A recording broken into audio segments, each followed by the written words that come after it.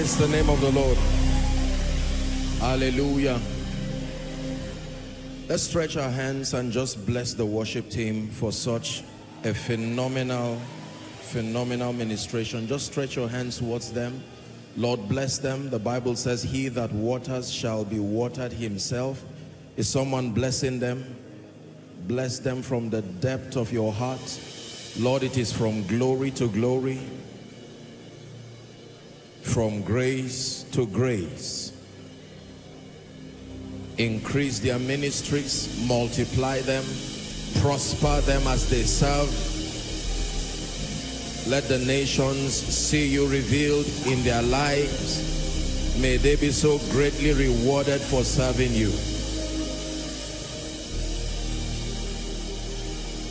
In the name of Jesus. Now pray for yourself tonight. I have come to receive. I open up my heart to receive. Someone pray. I have come to receive even by the Spirit.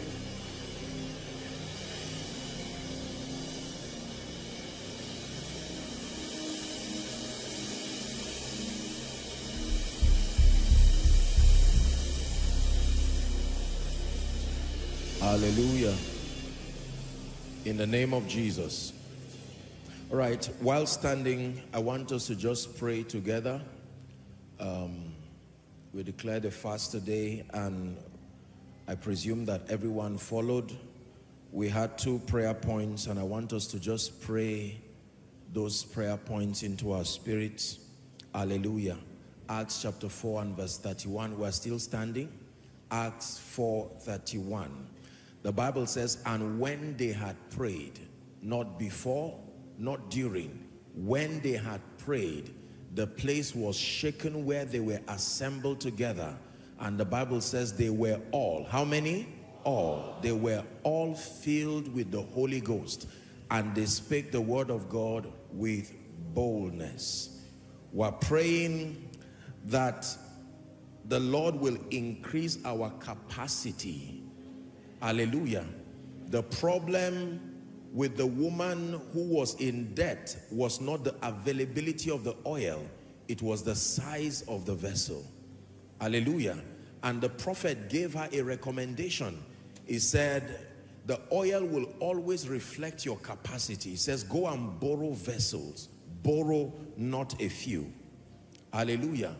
Jude 1:20 says, but ye, beloved, building up yourselves on your most holy faith, praying in the Holy Ghost. So as we engage in effectual prayer, we're expanding our capacity to receive, capacity to deliver.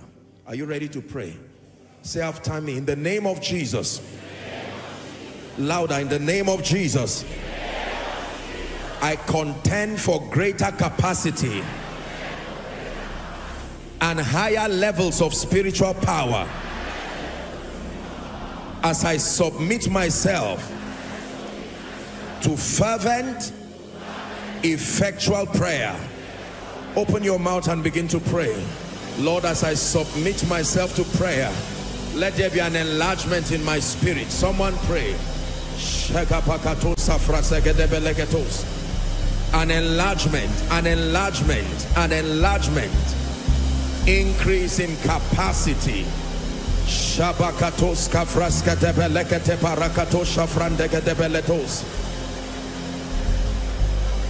Bible says the fervent, effectual prayer of the righteous man availeth much. Are you praying?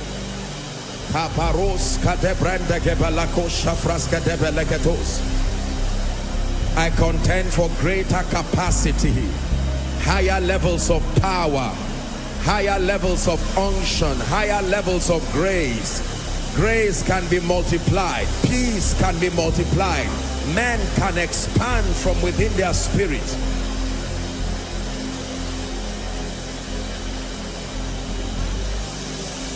Heba shalaka parakos, kratakatebelente fraskatela kaposhades, ebratekev kaskadebeleketo shakratis kabiratus yata. Capacity in the spirit, capacity in the spirit. For in Jesus' mighty name we pray. For in Jesus' mighty name we pray. When you place a cup on a table like this and you decide to pour 1 drum of water into that cup, you are going to waste every other thing that you have poured in minus the size of the cup. Am I right on that? Yes. The moment the cup gets filled, every other thing you are pouring will be a waste. Hallelujah. Yes. So, if you want to receive the more, and like you'll be learning, there are many things that cannot be captured in your life except and unless on the strength of your capacity. God cannot trust you with certain instructions.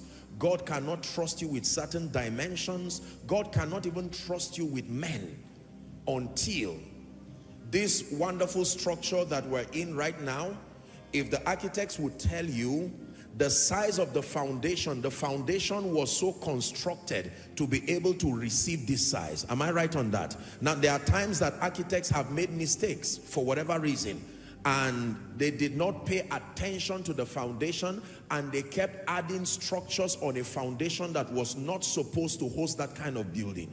And as a result, you will find out that regardless what they did, as far as the quality of the construction is concerned, it will eventually collapse.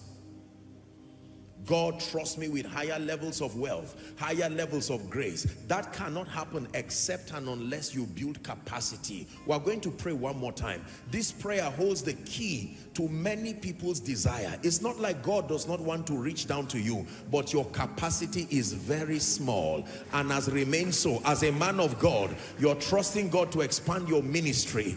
God loves you, but he loves those you want him to send you to you.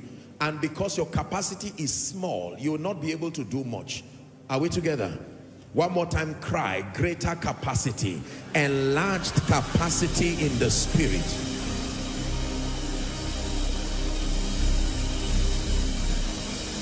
Go ahead and pray. Go ahead and pray.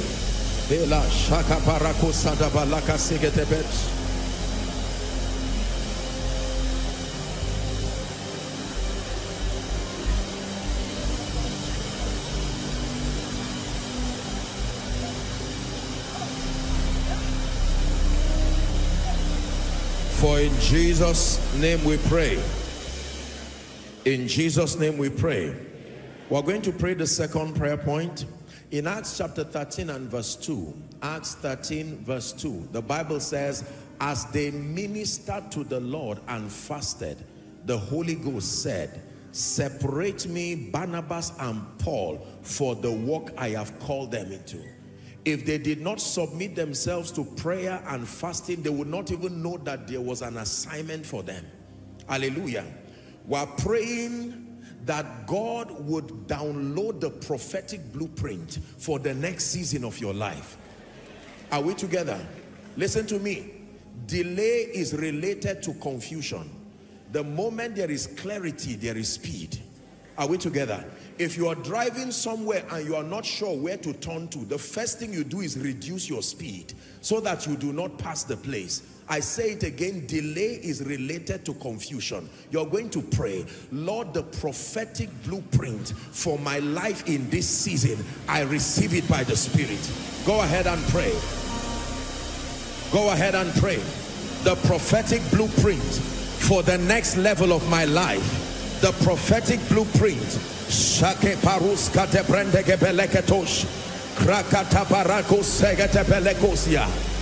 prophetic blueprint for the next level of your ministry, the next level of your impact. Yesterday's instruction may not suffice for today. Your ears must be inclined to hear what he's saying today.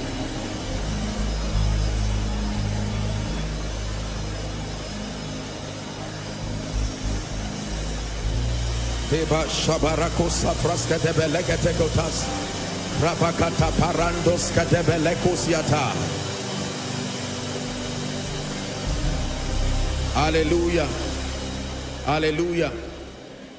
1 Corinthians chapter 2 from verse 9 and 10. But as it is written, eye hath not seen, nor ear heard, neither have entered into the heart of man the things which God has prepared for them that love him. Verse 10, but God hath revealed them unto us by his Spirit. Is that in your Bible? It says, for the Spirit searcheth all things. How many things does he search? All things. He does not search some. He has the exclusive ability to search the mind of the Father, even the deep things of God. The deep things of God. You are going to pray, Holy Spirit, bring to my life the detail for the next level of my life. Bring to my life the details. What do I need to do? Where do I need to go to? Who do I need to meet for the next level of my destiny to be opened?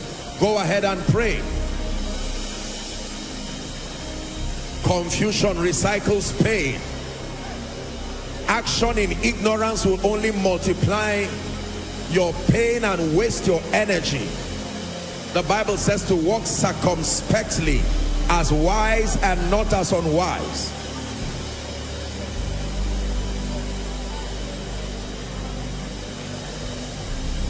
Said, call unto me and I will answer. I will show you great and mighty things which thou knowest not. Is someone praying? The prophetic blueprint for the next level of my life. For the next level of my life. The prophetic blueprint for the next level of my business.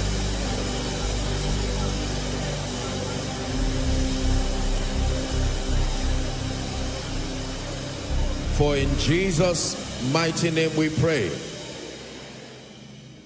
It is dangerous for a new season to come upon you and then you do not know how to respond to it. The Bible is full of men and women who excelled within their current seasons, but they did not know how to navigate the next season. An example of such persons was the man called Gehazi. Gehazi was a great man who served sincerely. Perhaps he would have been the one to receive Elisha's mantle. But he did not know that the season that was coming upon him demanded that he would have to conquer his love for money and to follow the prophet carefully. And because of a morsel of meat, he destroyed himself. Another person who made that mistake, as you read in the Bible, was the context between Jacob and Esau. That he sold his birthright for a pottage of soup, of stew. Hallelujah. It's important that we discern seasons like the sons of Issachar and that we know what to do per season. Help us tonight, oh God, in Jesus' name. God bless you. Please be seated. You're welcome to the presence of God. Welcome to Koinonia. We welcome all who are connected online. The Lord will do you good tonight in Jesus' name. 1 Timothy chapter 2 from verse 3 and 4. 1 Timothy 2, 3 and 4. The Bible says, for this is good and acceptable in the sight of God our Savior. Verse 4. Who will have all men to be saved and to come unto the knowledge of the truth. Please keep that scripture there. The Bible says that God has a burning desire in his heart for all men. And that desire is, number one, that all men be saved. It is a desire very clearly written in scripture that God will have all men to be saved. That means whoever participates in making contributions towards the salvation of men is satisfying a desire and a longing in the heart of God, who will have all men to be saved. That is on one hand. And then for those who are now saved to come unto the knowledge of the truth. There are people who are saved, but in ignorance, they will not do much, not for themselves, not for the kingdom. I have taught you that this kingdom is a kingdom that operates on the strength of light, the strength of knowledge. You can be saved. Salvation opens you up to the vast potentials that are captured in this Zoe life. But walking in the experience of it is knowledge dependent. Hallelujah. So, potentially speaking, the life we have received is a multifaceted expression of all the possibilities that are in Christ. But they will never find expression in my life and your life except and unless we have the requisite level of knowledge. And you see, knowledge in this kingdom is not freelanced. It has to be methodical. It has to be constructive. Are we together? Part knowledge here, another part here, a little, misguided information here will not add up to an excelling life. You need to submit yourself to the whole counsel of God. That line upon line, precept upon precept, here a little, there a little, you are learning the ways of God until you become mighty like the men of David. May that be your testimony. In the name of Jesus. Is someone shouting a louder amen? And one of the reasons why we were given the Holy Ghost is to help us. The Holy Spirit is our guarantee that we can step into the fullness of the knowledge it takes to reveal Jesus through our lives and to excel. 1 Corinthians 2, we read verse 9 and 10. Let's look at 11 and 12. The Bible says, verse 11, for what man knoweth the things of a man, save the spirit of man which is in him? It says, even so the things of God knoweth no man but the Spirit of God. Let's read verse 12 together.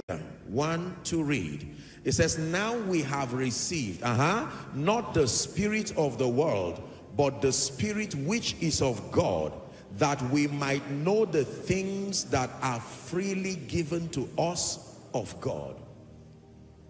So one of the major assignments of the Holy Spirit is to come to us and become to us the revealer of the ways of God, the revealer of the mysteries of the kingdom, the revealer of the secrets of God, the revealer of the path that leads to an excelling life, a life of victory here and now.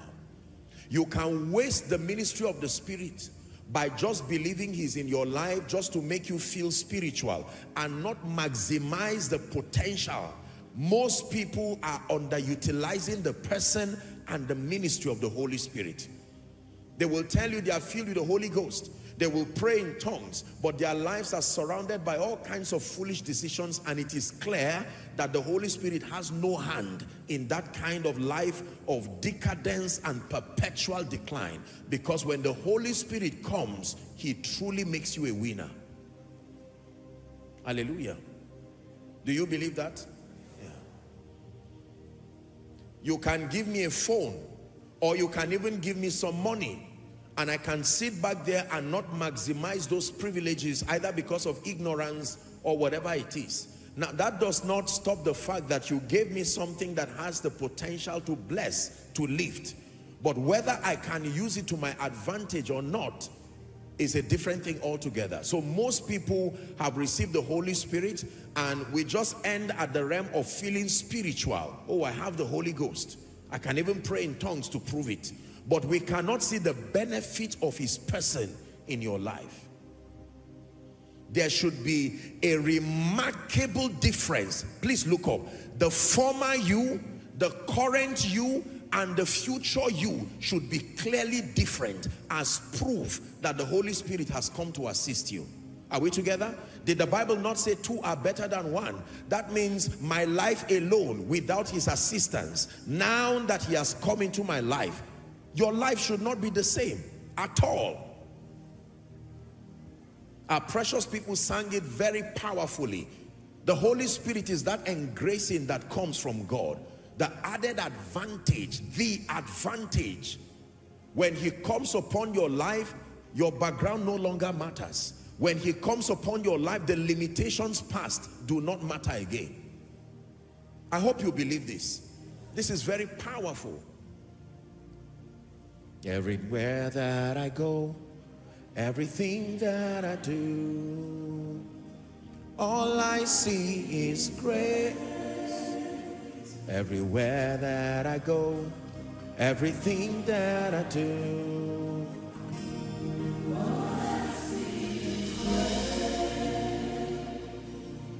your life becomes a living epistle. Your life becomes a discussion unto the glory of God.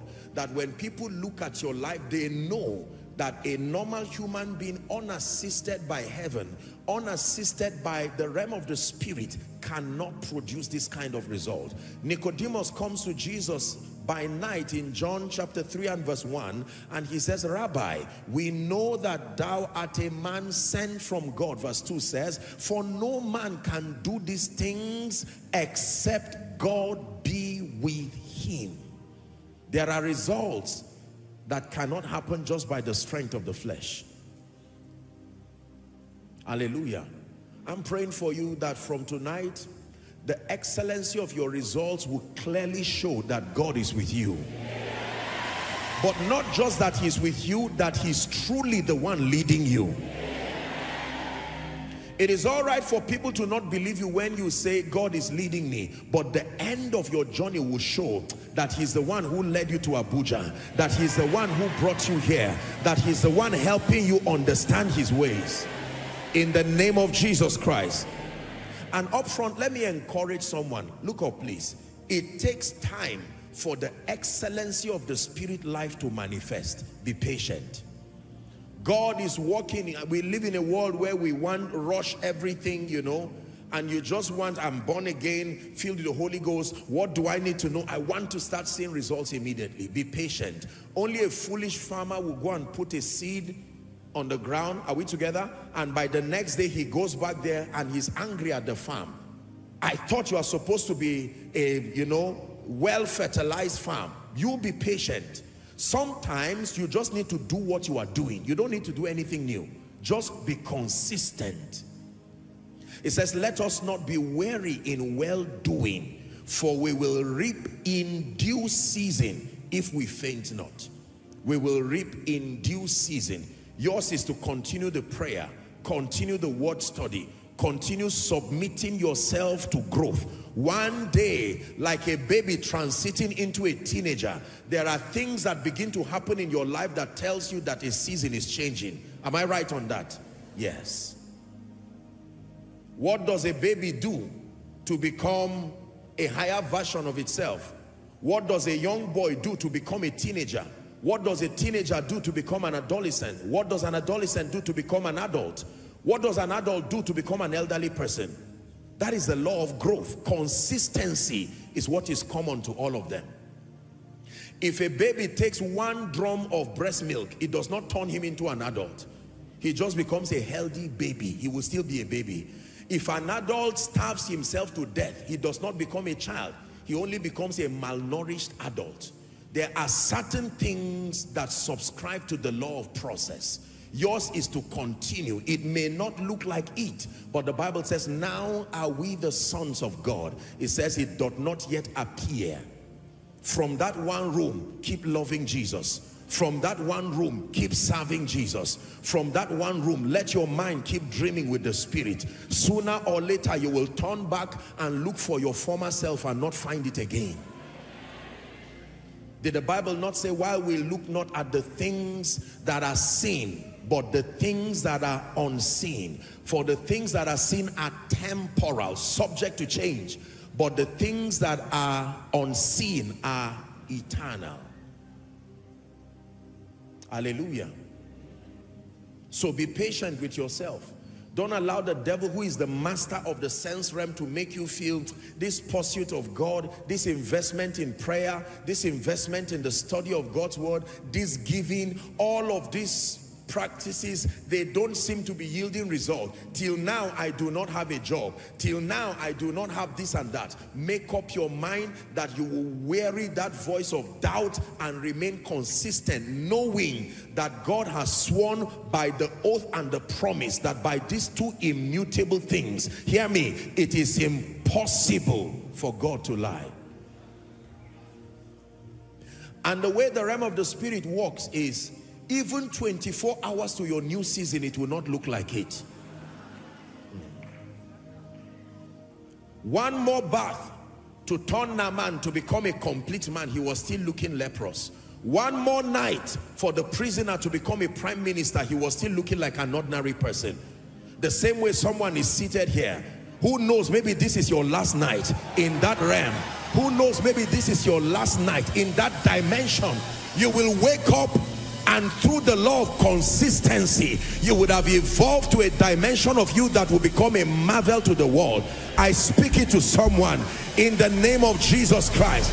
The staying power, the grace to stay and to remain until you evolve, the grace to stay and remain until the word works in your life, the grace to stay and remain. Receive it in the name of Jesus Christ. Please be seated. It is not in starting, even failures start. It is champions that remain until they finish. When you watch a marathon, all kinds of people are there ready to start. Even those who already know they will not finish. And once they shoot the gun or blow the whistle, everyone is running. And some are just whiling away time, whereas you can see some people, you can almost suspect that they will be the winners because their determination is so palpable. You will know that from the start they were prepared to weary tiredness until they got to the finish line. May you be that kind of person. Refuse to give up. Every time you are tempted to give up, listen, remember all those who are connected to your destiny. Every time you're tempted to give up, remember the fact that God is counting on you to be the person who will end certain circles, and let that motivate you and support your staying power to remain until you emerge. But one guarantee I can give you by the integrity of Scripture is that nobody who submits himself to the ministry of the word, the ministry of prayer, you are methodically taught the ways of God alongside the engracing that empowers you to walk in keeping with what you know. It is impossible to remain a failure. We are not the first to do this. This is not an invention. It's a relay. Others ran this race with excellence and they handed the baton to us. The Bible says, listen carefully, to follow them who through faith and patience. You're not the first to rise from failure to success. You're not the first to receive restoration from a, whatever it is. Everything that is happening to you now is only a repetition of something that has happened before. The Bible says the thing that was is the thing that is and is that which is to come. We learn Scripture because we find our experiences in Scripture alongside the pathway that leads us to victory. It says, now thanks be to God which causes us always to triumph. Hallelujah. Are you blessed already? Journey with me tonight. Tonight we are going to the school of power. There are things that God wants to open our eyes to see. There are things that God wants to plant within our spirits, and I owe you to teach you these mysteries, the mysteries that control the understanding and the administration of spiritual power. Now, respectfully speaking, there are so many people who talk about power. People have written books about power, but it's very clear that there are very few people who genuinely understand power alongside the systems of administering it. I'm hoping that this teaching tonight will truly bless you. Hallelujah. Praise the name of the Lord. Let me set two foundations very, very quickly. Hallelujah. Two foundations very, very quickly. Number one, please write. The first foundation that I want you to get tonight is that God is the all-powerful God. This looks very simple, but please write. God is the all-powerful God. We're in the school of power tonight. God is the all-powerful God. Not one of them, not the most senior. God is the all-powerful powerful God. He's called El Shaddai, the multi-breasted one. Is a picture of one who has infinite ability and supplies. Are we together? Jeremiah 32 and verse 17. So the first foundation tonight is that God is the all-powerful God. It says, our Lord God, behold, thou hast made the heaven and the earth by thy great power. Please say, by thy great power. It took great power to make the heavens and the earth. It was not just suggestion, it was beyond sincerity. If he was God indeed, he had to prove it by exerting great power to make the heavens and the earth. It says, and thy outstretched arm, and there is nothing. On account of your track record, we know for a surety that there is nothing too hard for thee. You believe that? Say amen. Second scripture to buttress on this point is Psalm 62 and verse 11. Popular scripture here. Psalm 62 and 11. God had spoken once, twice have I heard this, that power belongeth unto God. Someone say, power belongs to God. One more time, say, power belongs to God. So every time you see the manifestation of power across this realm, across the earth, it tells you that there is a God factor that has been introduced within that system, even if manipulated. The Bible testifies that power resides with God, that everywhere you see the manifestation of power, no matter what name you call it, that power came from God, whether it was manipulated, as you'll be learning tonight. All power belongs to God. God does not depend on any deity to get power. If he did, he would no longer be God. Are we together? There are three attributes, for your knowledge, there are three attributes of God that he did not share with man. Please look up. The Bible tells us that we were made in the image and the likeness of God. What does that mean? The image of God is the spiritual quality. The image of God made in Christ. Are we together? The glory of God. But the likeness of God means his functionality. We were made to function like God. 2 hands, 1 head. Are we together now? Yes. And we function by speaking. We function by doing. So the Bible says man was made in the image of God and in the likeness of God. This is very important. God gave man everything. The Bible lets us know that we are partakers of his divine nature. Do you believe that? However, there are 3 attributes of God he did not share with man. Listen carefully. There are 3 attributes of God that he did not share with man. These are the attributes that brand God and put him in a class all by himself. For your knowledge, just write it down quickly. Number 1 is called his omnipotence or omnipresence. Let's start with omnipresence. Omnipresence. What does that mean? His ability to be everywhere at the same time. The Bible calls him Alpha, it calls him Omega. The expression "and" was not in the original translation. Alpha, Omega. What does that mean? It means that God does not need to move forward to know what the end will be. Are we together? There is no time lag with him. He's at the beginning and at the same time he's at the end. This is an attribute of God he did not share with man. The psalmist said it this way: where can I hide from your presence? Omnipresence. God is everywhere at the same time. None of us, no matter how, even if we contend, we get into that Philip dimension, we cannot be everywhere at the same time. Even Jesus, when he wore a mortal body and became flesh, he could not be everywhere at the same time. Jesus will say, let us go to the other side. That means let's leave where we are now and then move to the other side, when he was going to Gadara. But God can be everywhere at the same time.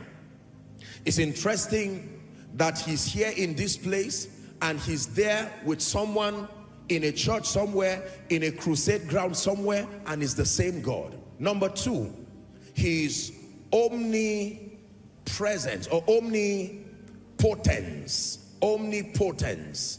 That is the second attribute of God. What does it mean? Potent means powerful, all powerful. God does not outsource power from the external environment. God does not outsource power. I hope you know that every other being, every other entity on earth, listen, the law of power also goes hand in glove with the law of authority. That means anybody you see manifesting power must be able to show where he received it from, because the only person who does not receive power is God. Are we together now?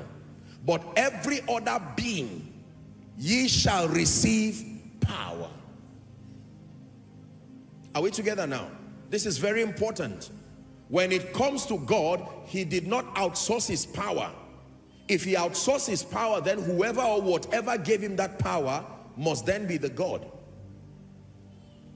Omnipotent. Number 3 is omniscient. Omniscient. Others will say omniscience, omniscient. That means all-knowing. These are the 3 attributes of God he did not share with man.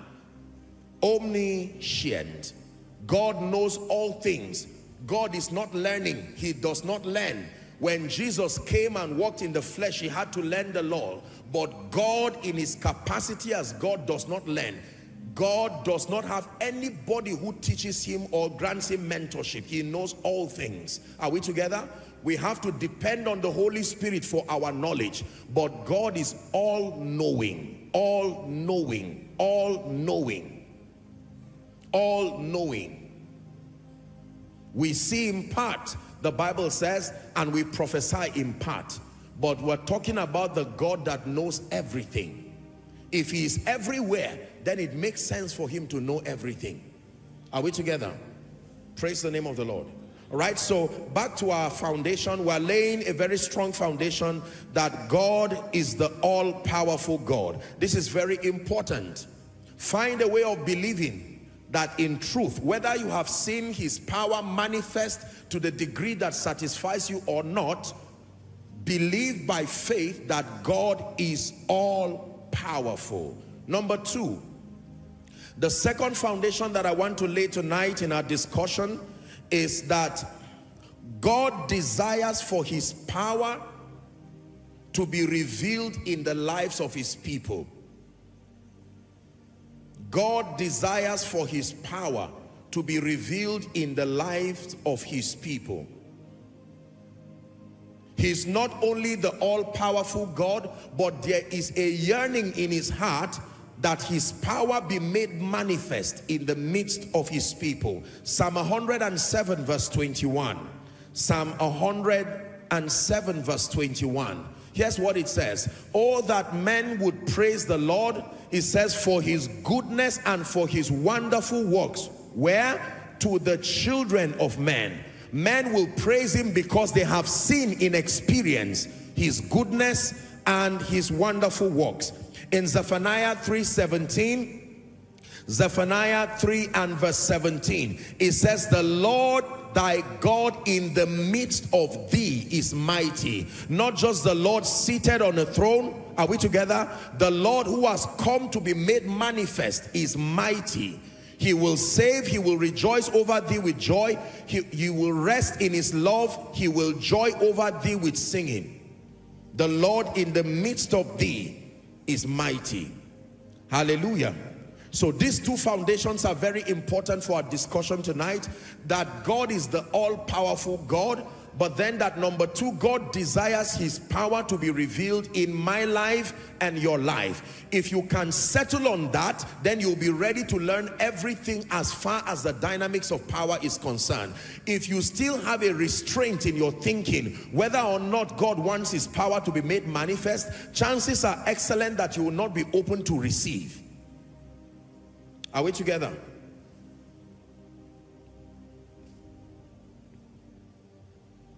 What is power? Let me define for you the power of God. In fact, power generally. Please write. I have 2 definitions here, or 3, that I want you to please put down. Number 1, power is the ability / capacity to do or to influence outcomes. Power is the ability / capacity to do or to influence outcomes. The ability to influence outcomes is called power. The ability to do, the ability to influence outcomes, all kinds of outcomes. Human outcomes, circumstantial outcomes, spiritual outcomes, financial outcomes. The ability to do and the ability to influence outcomes is called power. Do you understand that definition? That means if someone comes here now who, say for instance, is sick, and I can exert an energy, an influence upon that person, and that person instantly becomes healed. There was an agency, am I right on that, that functioned like a drug into that person's body that corrected that anomaly. We call that power. Everywhere you see outcomes influenced to line up with the will of God and to line up in such a way that it makes the saints to be victorious. That there, right there, is the manifestation of the power of God. What turns a man from poverty to wealth is power. What turns a man from defeat to an excelling life is power. What subdues principalities, witches and wizards and causes an individual, regardless your background, to emerge is power. One more time, power is defined as the ability or capacity to do, the ability to influence outcomes. Number two, I define power as the force that compels compliance. Power is the force that compels compliance. Very powerful definition. The force that compels compliance. You can put in bracket obedience. The force that compels compliance.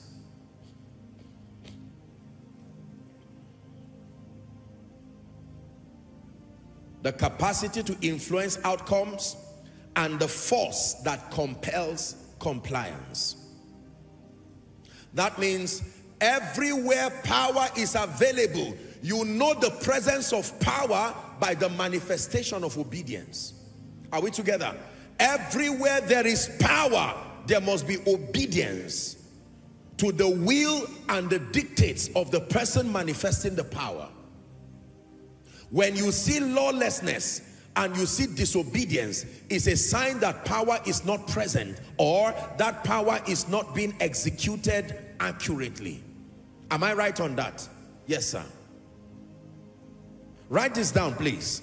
Every result, and listen carefully, every result in life and in the kingdom is attributed to power. Every result, prosperity, increase, great children, a great marital destiny, great ministry, abundance, increase spiritually.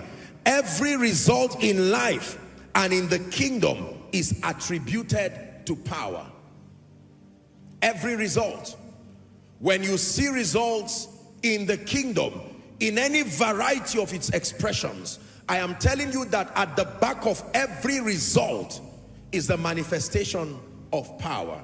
Now, whether that power is positively used or not is something else we are going to discuss. Watch this. That also includes a herbalist who will tell someone, come, I want to prosper you. Go and bring a goat. Go and bring a chicken. And it does some incantations and mixes all of those things and tells the person, go. And by the time he gets to the office, they promote him twice in 1 month. And you are wondering, that there is power being manifested. Whether it glorifies God or not is something else we're going to discuss. But we're settling the fact that every time you see the ability to manipulate outcomes to your advantage, it is called power. I hope you know that the hallmark of dominion is not knowledge. The hallmark of dominion is power. What you know is useless if it cannot manipulate the outcomes of your destiny. Please listen carefully.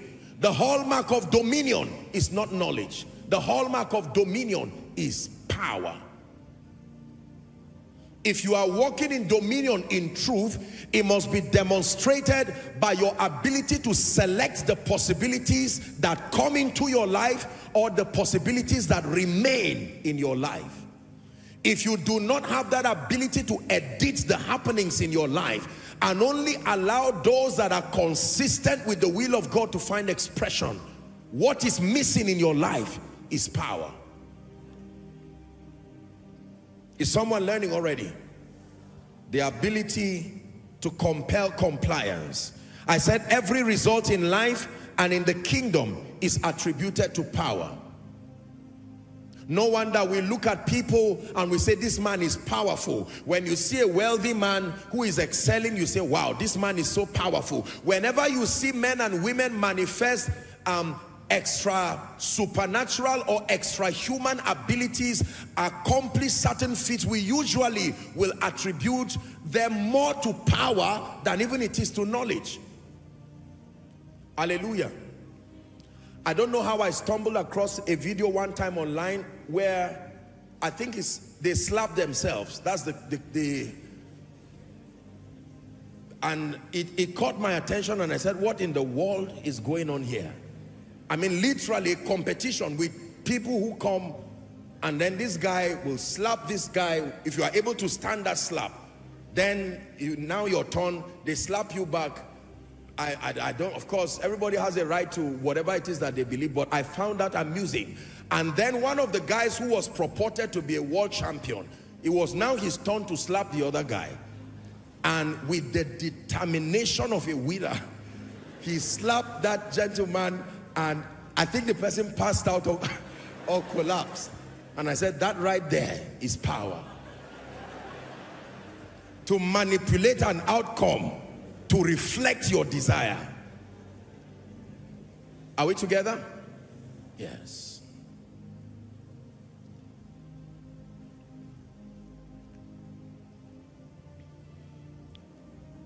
Many believers are stranded in life and destiny because they do not understand the dynamics of power. They do not understand how to access it.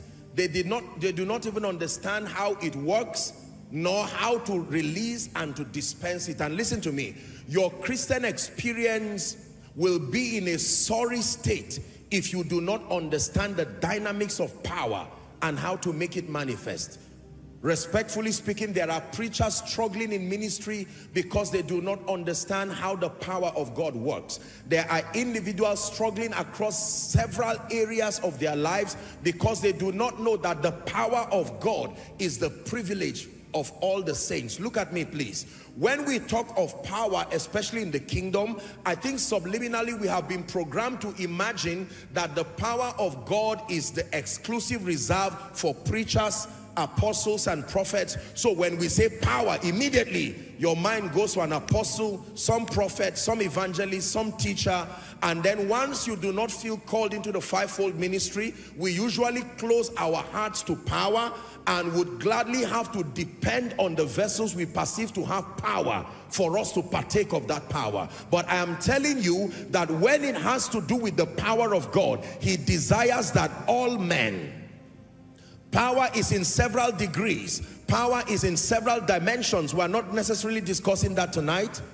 Are we together now? But just for you to know that once you are in Christ, it is your heritage and your privilege as a result of that which Christ has done to access, to walk in, and to manifest in experience the power of God. You believe that? Say amen.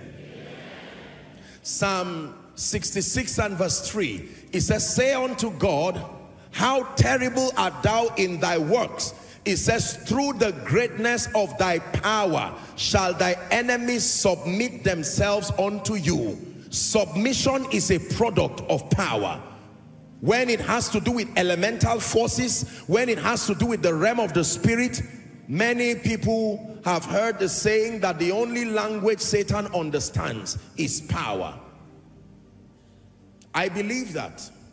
It takes the power of God to subdue principalities and powers. It takes the power of God to manipulate circumstances and situations to reflect glory, to reflect grace. This is our mandate, to bring everything to the obedience of Christ in experience. Hallelujah.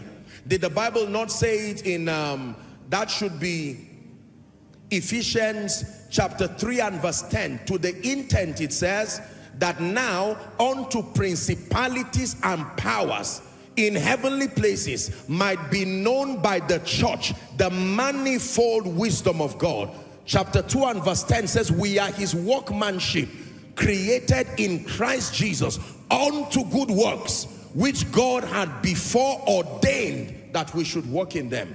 And all of this will require power. More than desire, you will require power. Please listen to me. My brother, my sister, it will take power to rewrite the narratives, the negative narratives in your family. It will take power to force your portion to come to you and to remain with you. The Bible says strong men retain wealth. Wise men bring wealth, but strong men retain wealth. Are we together now? It takes power to compel your portion. Right from the days of John up until now, the kingdom suffered violence. It says the violent shall take it by force. There is nothing that God desires to come into your life that will just come in cheaply. Satan will not allow that. He is a master at rebellion. He is a stubborn spirit, stubborn from the foundations of the earth. And he will not allow anything, including your portion, to come to you without a contest. Not even salvation came at a platter of gold. To us, the recipients, we got it freely. But to him who paid that price, he paid the price with his blood, his reputation, even his death. If your life is going to change, it will take power. Man of God, if you must rise in ministry and excel, it is going to take power. It takes power to stop the devil from destroying your children and planting all kinds of negative and demonic seeds in them. It takes power. It takes power to ward off the antagonisms of men that plague our world and still continue to excel in spite of Satan, in spite of negative situations and circumstances. Someone say power. Let the devil hear you. Power. Now, pay attention. Very briefly, let me just share. This is not, there is something I want us to touch tonight before we pray. But the power of God, listen carefully. The power of God operates exclusively by faith. The power of God at work in the believer operates exclusively by faith. That means power is faith dependent. Now, for a long time, I think across the body of Christ, there seems to have been an age-long confusion as to the role of the power of God versus the role of faith. And so erroneously, we've had people who are supposedly the power people, especially the charismatics. We are the people of power, the people of the spirit, and they downplay the place of faith. And then, respectfully speaking, we have those who believe in faith, as it were, and do not seem to place any regard to the ministry of the Holy Spirit. There is nowhere in the Bible where believers are taught to dichotomize faith and then the ministry of the Holy Spirit, or to choose one against the other. It is an unfortunate miscommunication of women and women of God. And I know that everybody is doing their best, but speaking from a standpoint of scriptural accuracy, listen, faith and the power of God walk hand in glove. The assignment of faith is to connect you to the power of God. Are we together? When you say faith has brought you the victory, you are right. But the dynamics of that operation is that your faith connects you to the power of God. It is the power of God that is the force that actually produces the results. Are we together? Yeah. Imagine with me for a moment that you bought a nice gadget, say a fridge. Please look up. Work with your minds now. So we have here a fridge. Are we together? Beautiful fridge that you bought from whatever, you know, where appliances are bought. And you have this fridge. It has the potential to cool anything, your soft drinks, whatever you put in there. But did you know that there is usually a socket on your wall, am I right on that, that is connected to the power holding company? Now, that fridge can remain there for eternity, even though brand new. You will never be able to experience the potential. I hope you know that if you just put your tomato or your drinks there, it's going to rot and spoil there. Does that mean the fridge cannot cool? It can. But now it's not connected to power. Does that even mean that the power holding company has not released power? There's power, but your connection, are we together? And sometimes, how many of you know that the wire from your fridge to the wall may be too short sometimes? Am I right on that? And you may need to add to the wire to elongate it. Your assignment is that by all means, it gets to connect there. That long wire you see is what we call faith.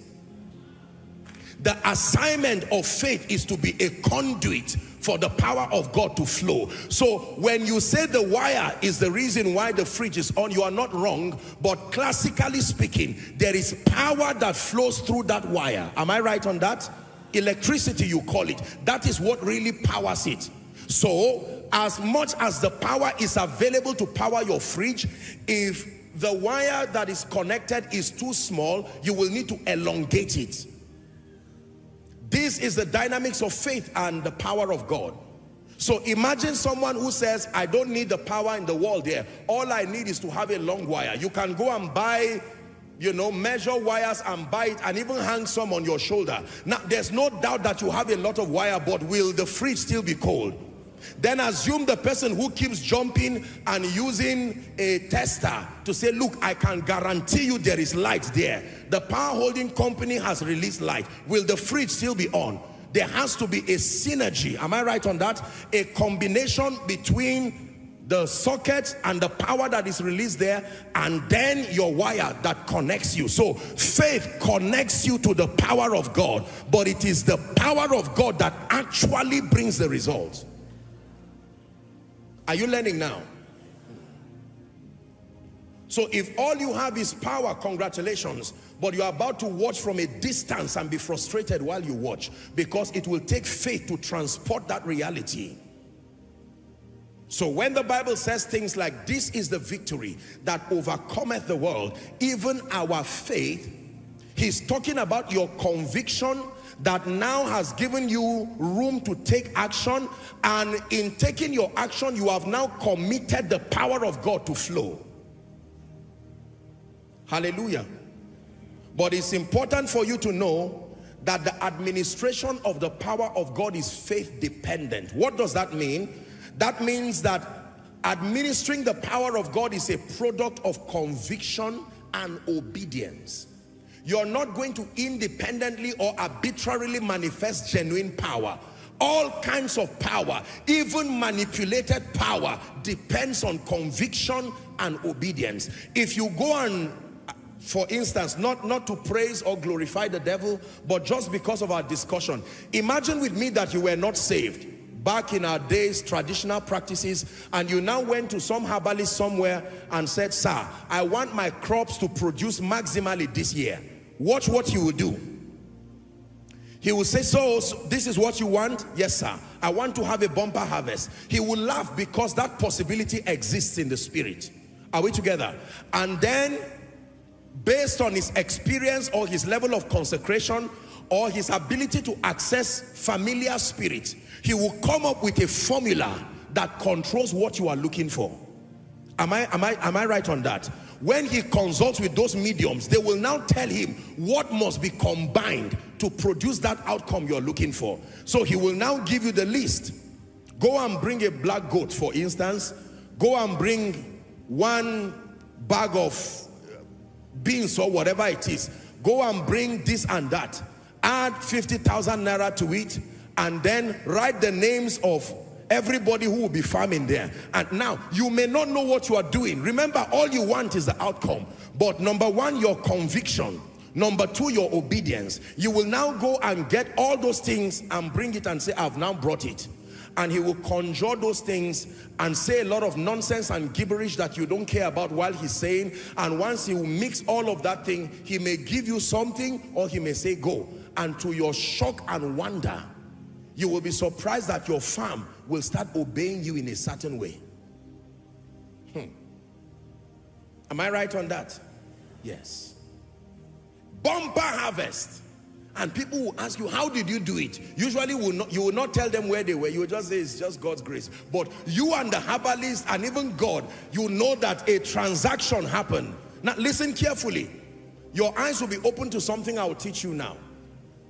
That is corrupted power, manipulated power. God is not glorified through the process because it is minus. It does not reveal and glorify Jesus. However, that process you see is a manipulation of spiritual laws.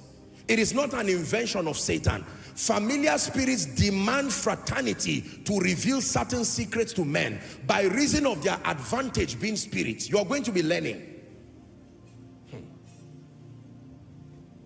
Blow, blow, blow like a mighty wind, Spirit of victory, cover us with your wings. Will you blow, blow, blow like a mighty wind, Spirit of victory, cover us with your wings. I do not know any herbalist, any spiritist, or anybody, at least we see from Nigerian film, that you come and meet and say Baba or whoever, because they are both male and female, whether Baba or Mama, whichever one, I need help. Look up, please. Who will just tell you, you need help? Go, it is done. Even if it's your biological father, he will demand action. There is something you must do. And based on the gravity of what you want to be done, that is the level of demand. There are sometimes they may say, are you ready to give your wife? Ah, my wife. But I'm desperate for this position. Say, well, we have consulted with the realm of the spirit and we have found out that this is the condition connected to this. And there are people, sadly, who will do it. That even includes your soul. The Bible is clear as to the fact that there is a place on earth where men can do business even with their soul and gain the world as a result. And the Bible, it knows that it will work. You gain the whole world by losing your soul. And the result will work. You are gaining the whole world, but will not see your soul that has been lost, unfortunately. Everywhere the power of God is dispensed, there must be a demand for obedience. Look at the ministry of Jesus. Everywhere you see Jesus manifesting power, especially in the midst of men, there will always be an action. There will always be, he would ask them a question, do you believe I am able to do this? If you believe, stand up, pick up your bed and walk. Or, what should I do for you? You would think that as powerful and compassionate as he was and he is, he shouldn't even ask them any question. But there was always a demand, because the power of God is faith dependent. Please listen carefully.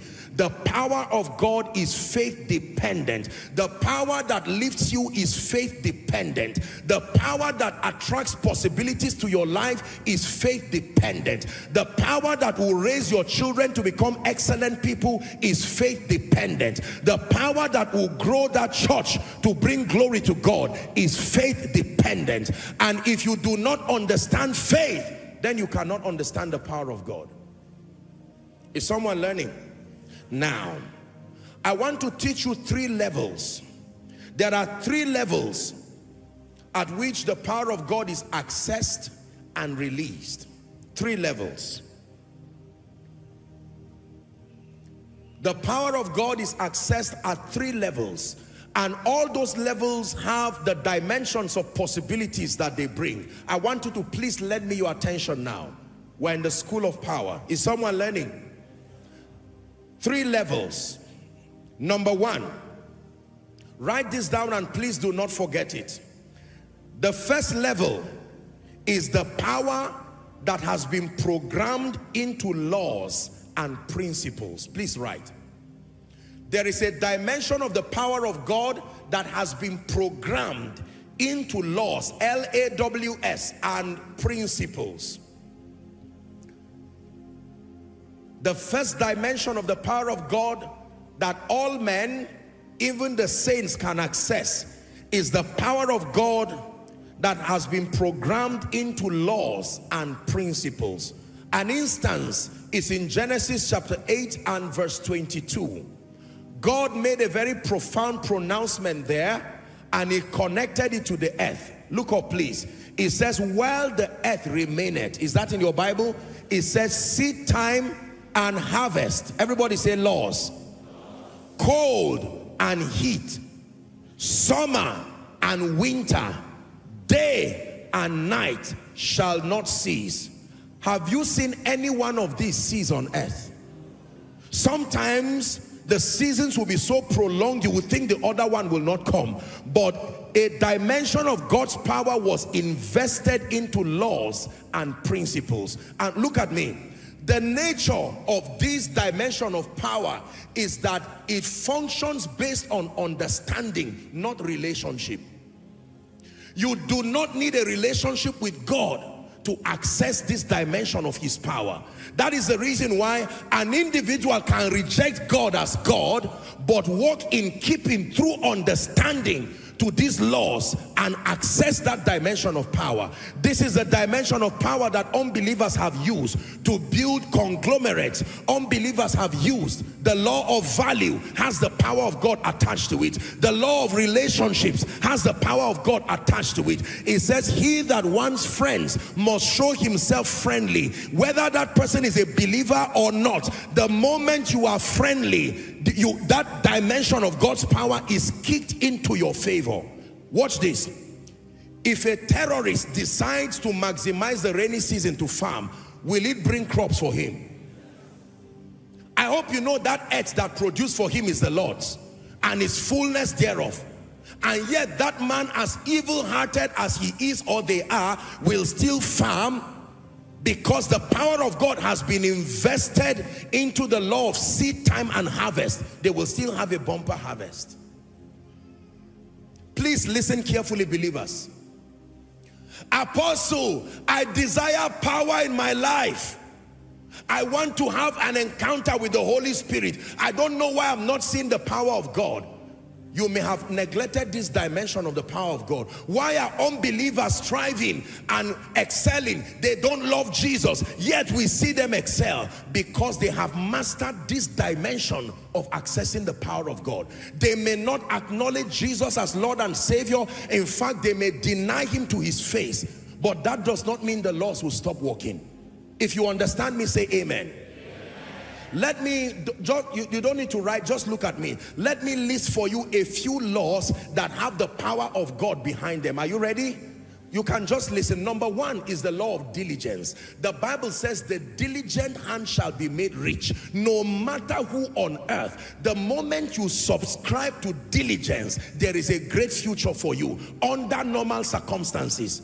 If you are diligent and you do not prosper, it takes demons to interrupt that law. But under normal circumstances, diligence and productivity is connected to wealth and increase.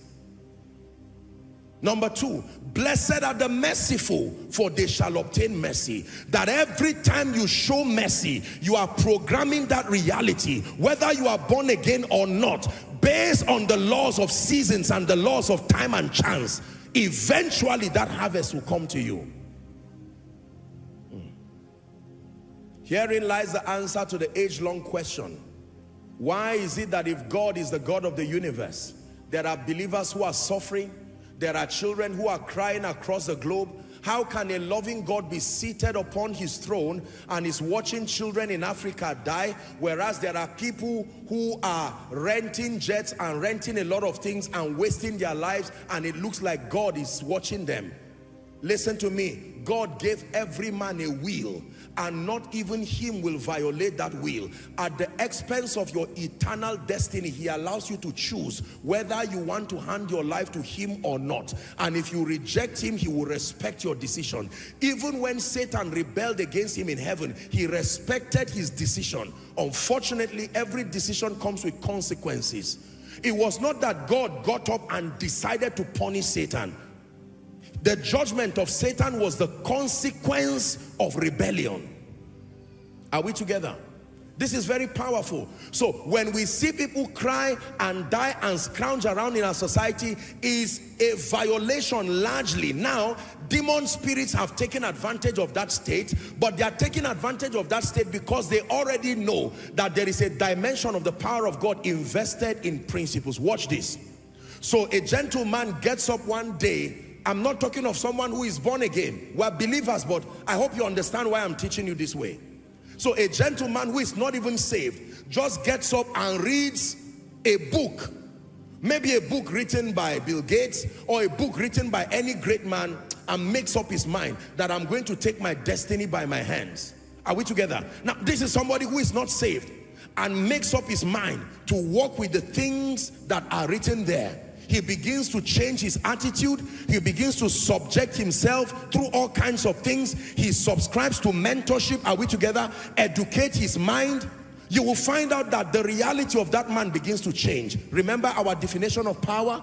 The ability to control and to manipulate your outcome. The once poor and wretched gentleman suddenly begins to change. His life is changing. This gentleman has refused to accept the person of Jesus, but he has adopted the principles of Jesus. They may not acknowledge him as the author of those principles, but please, I want you to believe me that if you ever see any manifestation of power, it is because there's a dimension of God's power programmed in laws. Now, people call it all kinds of names. Some call it the laws of the universe. Some call it all kinds of laws. Some attribute it to Mother Nature, unfortunately. But we who are of the faith, we know. That's why I laid that foundation. I have spoken once and twice have you heard that all power belongs to the Lord. So if I plant corn and I see that corn growing, I don't congratulate the universe for giving me corn. I give glory to Jesus because I know that he's the one who empowered it. But if I'm an unbeliever, I can give that glory to my conscience or some kind of cosmic power. This is the advantage that believers have. When believers practice the laws of the kingdom, the advantage is that we practice it as submitting to Jesus, and eventually the glory returns to Jesus. Are you learning now? But you neglect laws and principles, and you find out that you have neglected a whole dimension of God's power. You may never experience it in your life. Could it be that someone seated now, you are born again, you are saved, but you have ignored obedience to principles and to laws, spiritual laws, laws that are being taught, scriptural laws.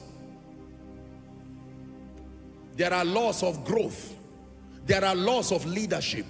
There are laws of influence. There are laws of multiplication. There are laws of restoration. Which of them do you not know? Which of them do you know? My assignment is by the ministry of the Holy Spirit to expose you to these laws of the kingdom. I call them mysteries. Matthew 13 and 11. Jesus himself was teaching the disciples and he said the kingdom was shrouded in mysteries. He says, because it is given unto you to know the mysteries of the kingdom of heaven. The mysteries of the kingdom of heaven. Watch a display of spiritual laws. Moses comes to stand in front of Pharaoh and he throws his rod, and that rod becomes a serpent. Look at me.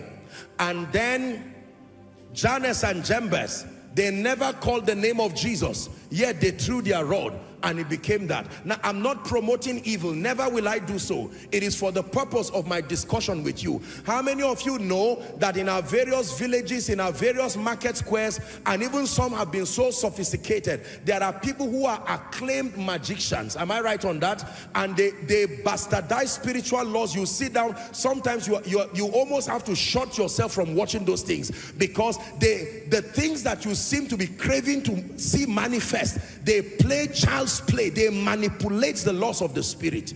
It only reveals to you the possibilities that are there that are yet to be tapped. All power belongs to God.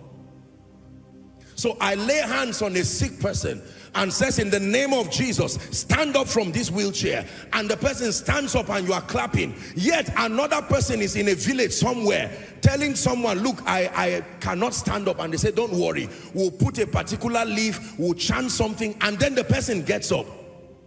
Now, 2 of us seem to have done the same thing. The difference is that Jesus is glorified in one and Satan is glorified in the other.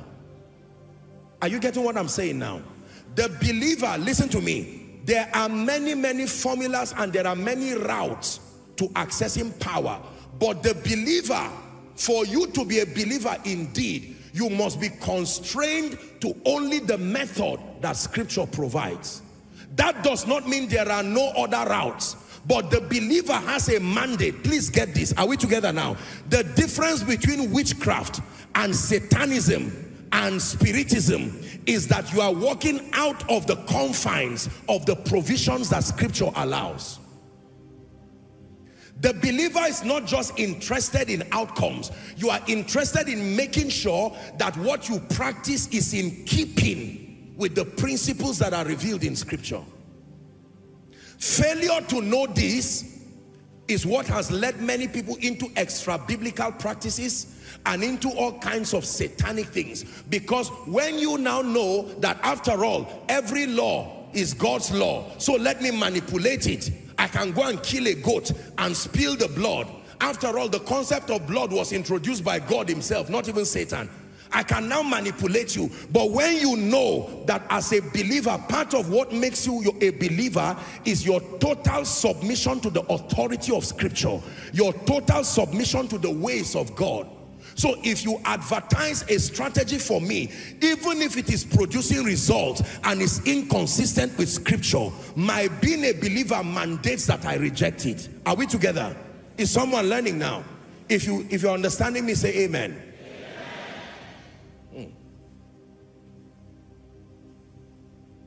Why will I not just go and call some herbalist somewhere and say we're all co-laborers, we're colleagues in this business? The most important thing is we're getting people healed. Why will I not do that?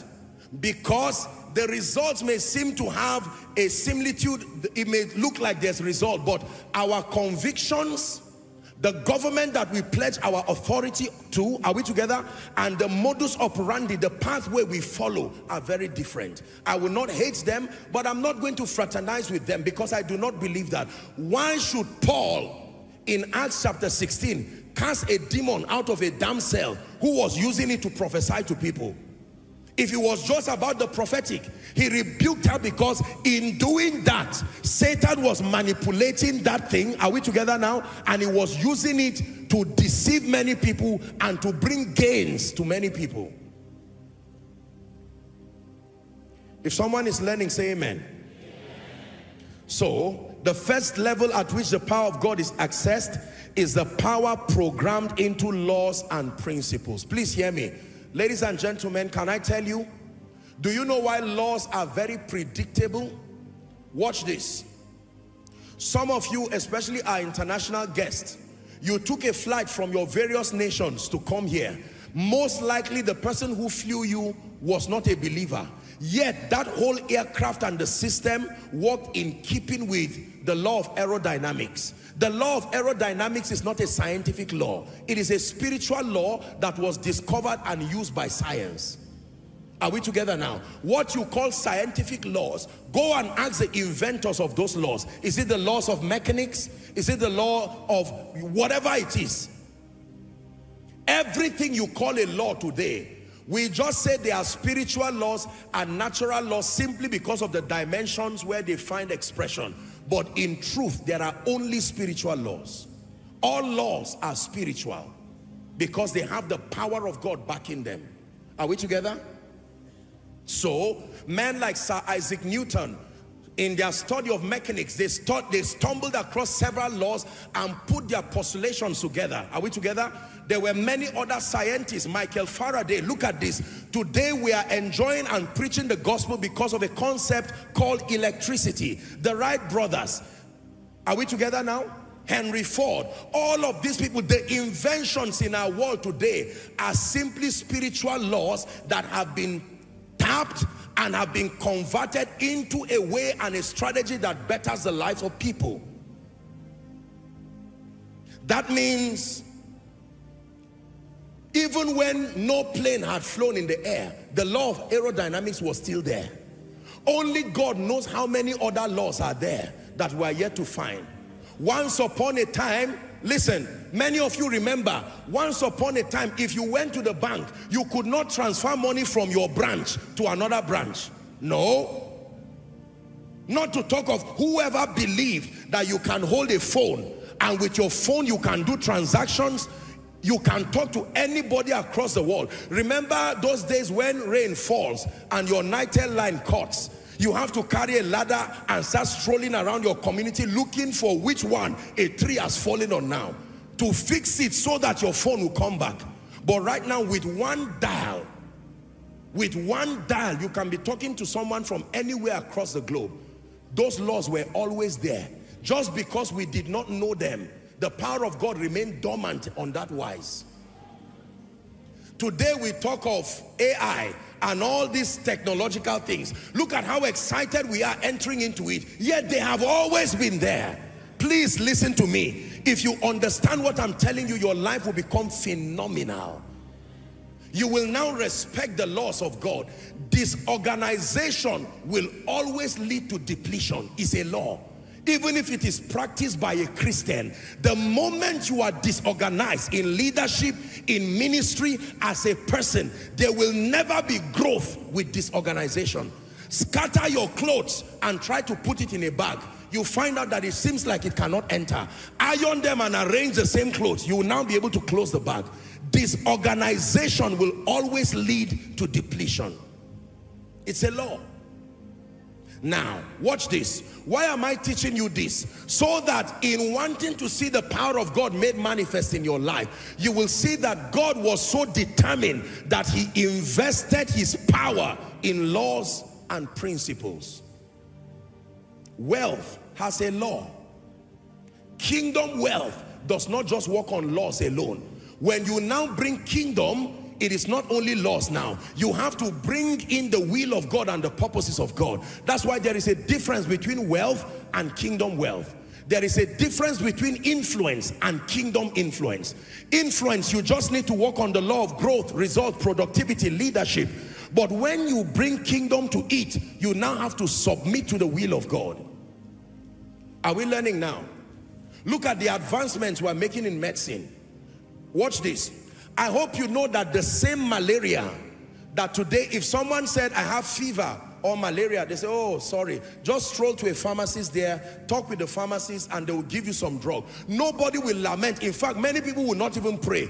They'll just say it's well. But the same malaria, once upon a time on earth here, if you had it, it was as though you had HIV. Am I right? It was as though you had cancer. Yet there were laws that had these solutions. One day, scientists together stumbled across a combination that could sort out malaria so easily. Now, someone can even be doing his work and say, you know, I've had malaria. And you say, sorry. And you expect to see that person by next week. The power of laws. That means cancer that is killing people today. Listen carefully. That means HIV that is killing people today. There is a supernatural dimension to it. But please, I want you to believe me that God who put his power in laws, there is every solution. This is where the assignment of the Holy Ghost comes. You will be learning how inventions happen. Invention is not brain work. Invention is a spirit assisting a man to find where these laws are, alongside the combination. Go and ask inventors. They will tell you. Inventors are usually lonely people. They alienate themselves from society. It is that level of consecration that introduces them to spirits. They may not acknowledge that I'm interacting with a spirit. They will say, a voice told me, join this, join that, join this, and boom, something happens.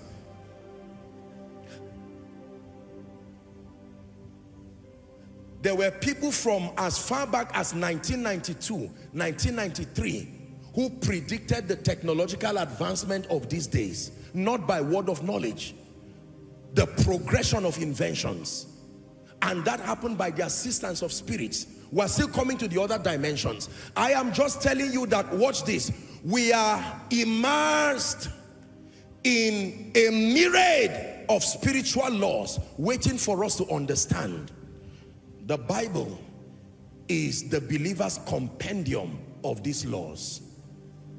That if you find out from this Bible, whoever knew that if someone is sick, you can play worship and play all of this and it can bless the person and it can be healed. Now medical science is telling us that even people who submit themselves to these atmospheres and these energies, that they have a chance of recovery than those who are allowed to be lonely and just sit back there. But this, right from the beginning, these things were in the Bible. Now hear me.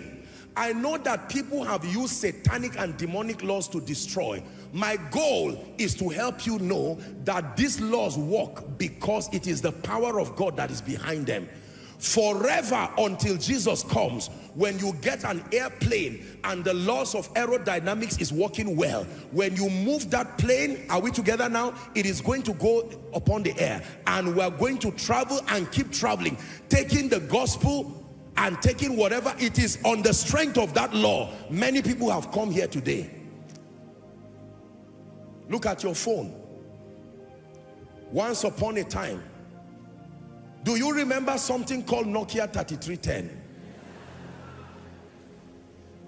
Remember how proud you were the day you bought it? You flaunted it. The same thing you are hiding today. When you are sorting your clothes and you find it, you quickly destroy. You don't want to identify with it. I'm just giving an example. But you can imagine that once upon a time, that was your pride. It would have been a dream to imagine that you can sit down and be watching Koinonia from your phone. Some of you, there are children who do not even know what a cafe is. How about typewriters? Semicolon LKJ, you were taught. And some of you got 0 because you couldn't understand it. Where will I put my fingers? Are we together? Yet, the laws that can make the globe to be at the hand of a man is like this, just here. Today you can do any kind of thing, unimaginable things. The laws. Believers, please hear me. Before Jesus returns, let me tell you, one of the things that the Spirit of God is doing is He's opening the eyes of believers to see other laws, combinations that will provide solutions to men. I'm not just talking of supernatural solutions to the church, because there are dimensions of supernatural solutions that the world will not receive. So God brings it down through laws. If I pluck a leaf now and I say eat it, you call me a herbalist. But if I consult with a pharmacist and turn that leaf into a pill and I say swallow it and cancer disappears, you will call that an invention. And you are right. Let me tell you, there are many leaves that are for the healing of the nations. You see, some of our aged parents, in almost every village I know in Africa, there's usually one old man who was trained to combine some leaves. You just come and say, my head is paining. He say, just relax. He will stroll around as if he's looking for something that is missing and bring all kinds of things, pound them and say, oh yeah, you eat it. And to your shock, now, it was demonic spirits that taught them. But I'm teaching you that those laws, demonic spirits do not invent power. They only, because they know that men unassisted are ignorant, they will come to you and claim that they want to give you power. Their own cut from the deal is your loyalty to them. Then they will now show you certain spiritual combinations. This is how witchcraft happens. Witchcraft is a manipulation of God's power that comes through a necessary alliance with Satan, intended to ultimately give you a semblance of result while corrupting your desire for God. But make no mistakes about it. If your plane still flies, if you still switch on your phone, can you imagine that you send a text and it does not make a mistake to enter another number? 8 billion people thereabout on earth, yet the person you are sending to it gets to his phone in a moment. I'm holding right here a mic. When I watch the videos of Catherine Kuhlman and all these people, when this kind of invention was in its infancy, you see them hanging, they hang all kinds of things like a growth around their waist and carry it. I mean, you can imagine hanging something this heavy. Yet to them, they were impressed because it was an invention. And today, to many people, I'm even living in a stone age holding this. Are we together? My question for you is, what else is there? It will be foolishness to imagine that we have exhausted the laws that are there. What else is there? That someone can come up with something called YouTube, and in a moment you can broadcast a meeting like this to the ends of the earth, and everybody is connecting. Once upon a time, if you did not have television, you will cry, you will save. Now your TV for some of you has been off for a long time, because another kind of TV was given to you. What if you are given another that you do not have to hold again? Are you saying it will not happen?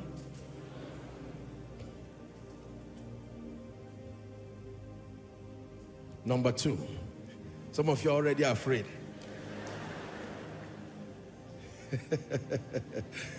Jesus. The power that is in the name of Jesus is not just for destruction of the camp of the enemy alone. Are we together? There are witty inventions, combinations. Doctors, hear me. Medical people, hear me. There are laws that are waiting for you. And very soon, I believe, some believer somewhere will have his eyes open to see what we need to combine to kill cancer permanently. All of these demonic things that keep staring us at the face. We watch our loved ones carrying all kinds of things. Satanic things that keep plaguing them. From a medical standpoint, I'm telling you, there are many laws that will be coming by the Spirit of God that will come up with supernatural solutions. Solutions that end untimely death. Solutions that bring, that a day will come, someone will say, I'm feeling a trace of cancer, and it will be like malaria. Go and take this and it's over. Say amen. Oh. From a medical standpoint, and with all due respect to them, there are certain diseases and certain organs in the human body that if and when it begins to deteriorate, they tell you that there is no way for recovery. They only manage it. I respect medicine with all my heart, but from the authority of Scripture, I can tell you the wisdom of God is bigger than that. God will never design a system. Recovery and restoration is a part of the nature of God, as far as He's dealing with men is concerned. And I'm sure that sooner or later, one spirit-filled scientist is going to debunk certain things and say, we have found a way to reverse liver problems. We have found a way to reverse kidney problems. We have found a way to reverse stage 4 cancer. Shout amen if you believe that.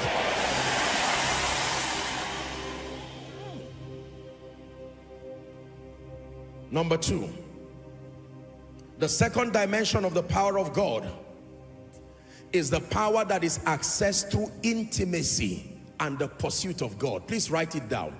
The power that is accessed through intimacy and the pursuit of God. This is the highest dimension of power that any person in this side of God's kingdom can access. The power that is accessed through intimacy and the pursuit of God. Please look at me.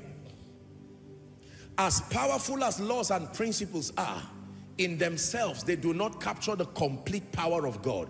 There are dimensions of God's power that does not come just through understanding of laws. You will need to have an actual relationship with the Lord, and you will need to pursue intimacy with God.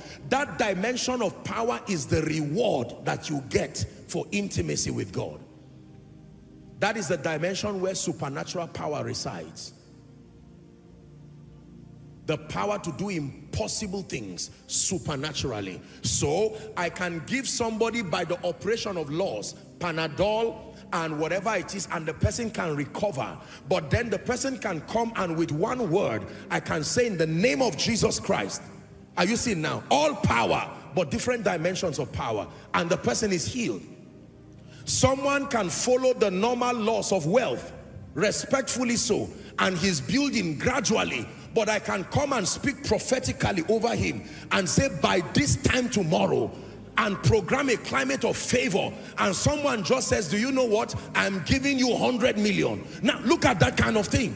I have superimposed, I have brought another dimension of power. Listen, let me tell you the truth. The power that comes through intimacy is marvelous in its operation, because this one is not what you receive with your hands. This one is a heart connection.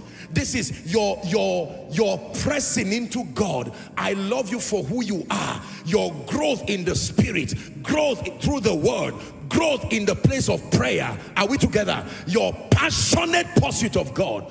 Show me a man that loves God sincerely. Show me a man devoted and dedicated, who will open up his heart to the ministry of the Holy Spirit. I show you a man who is about to stumble across genuine supernatural power. Drugs. There is no drug we know today that can raise the dead. It can only help those who are alive. Even medical science will tell you. Are we together? Once someone is confirmed clinically dead, and after a while it is true that the person is dead completely, even the doctors, even the consultants, and we celebrate them and appreciate them greatly for their contributions, but they will stand in honest admission that we have done our best. This person has gone. Yet, there is an ability.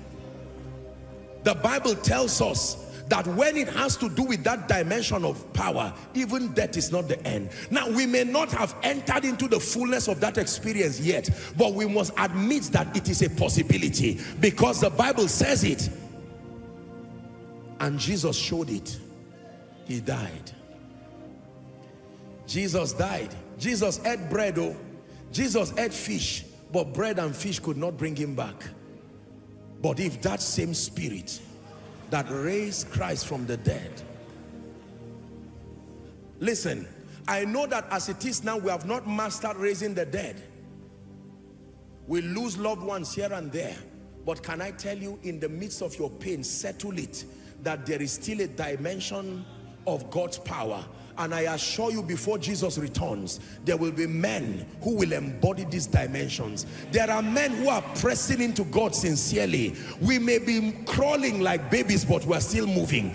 Deeper levels of intimacy, deeper levels in prayer, deeper levels with the word. And from one level to the other, we are stepping into the prophetic. We are stepping into dimensions. Someday, all it takes is one man to dive into that river. Dive into that river of power. Listen, let me tell you how the economy of God works. He does not take a crowd into new experiences. Usually it's just one person who will push and say, Lord, I will not rest. One person. The prophetic is wonderful, but this is not the end. Oh God, there has to be an ability to raise the dead with the level of mastery you use to heal headache. All it takes is for one person.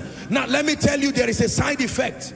If you become that one person, you will be persecuted greatly, because men as a track record persecute their saviors.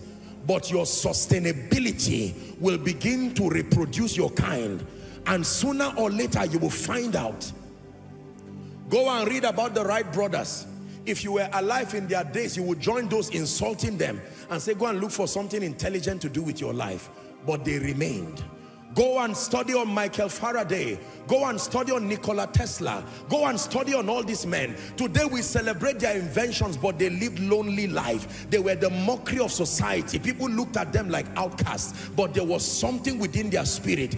The same way someone here, you cannot describe it, but you know the Holy Ghost has been telling you. Some of you have seen it in your dreams. You have seen it in your vision. This cannot be it. There is still a higher level of power.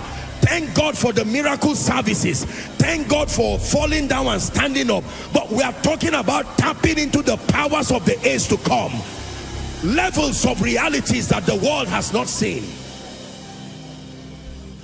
I don't know about you, but this has been my lifelong pursuit. There are things I've only seen in the spirit. And my desire is that in my lifetime, that we'll be able to bring some of these realities here and now. Read your Bible and watch men. Joshua tells the sun, stand still. That one is not a law because nobody has replicated it. That one, oh, is not a law. How do you look at the sun and tell it to stand still?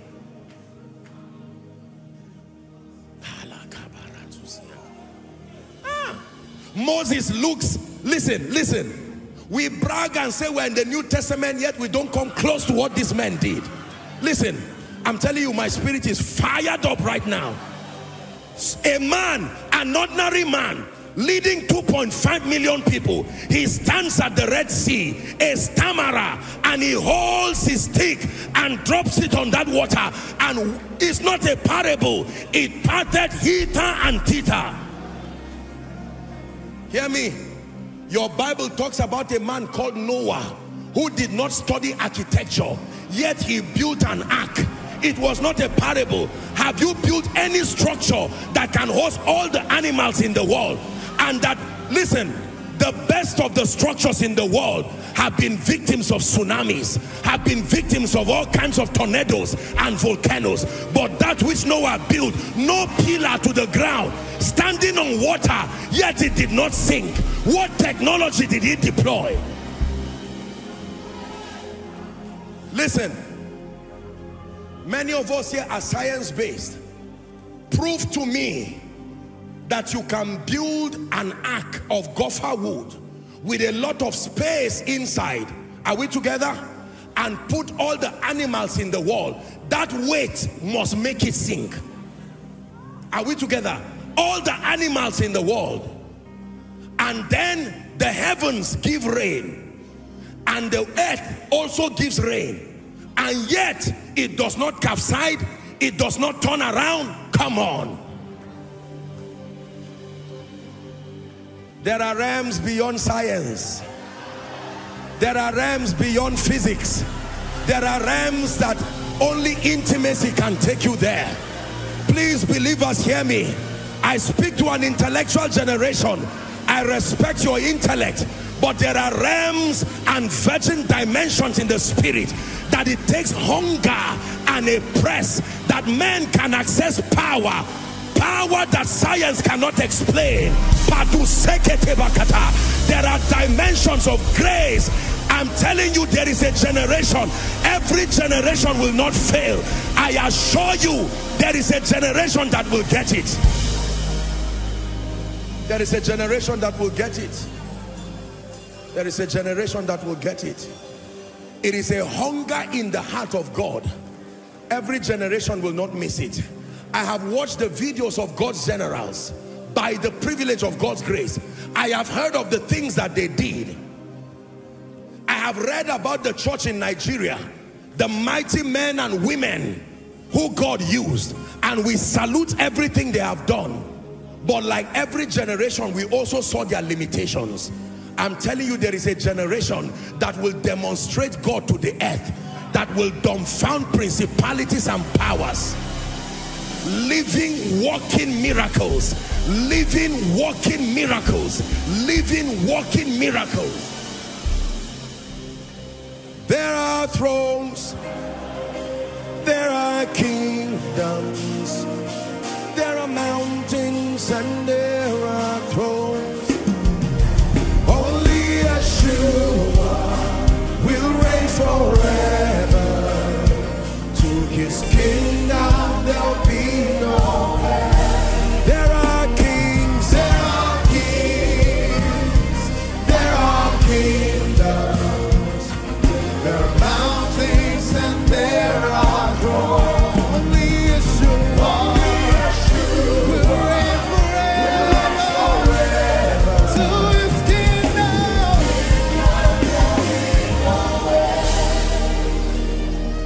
Watch this. Hear me. There are many of you beyond level 1, businessman. I know you have learned all the laws of business, but can I tell you that there are still demon spirits, and they have the power to manipulate those laws so that even in your obedience of them, they may not seem to happen. This is where this other dimension comes, the dimension through intimacy, that you can speak with one word and shift the spiritual climate of a territory. I know this because it will happen. I have seen it many times in my visions, and I don't know who will avail himself to say, Lord, there has to be a generation that will get it. There has to be a generation that will get it.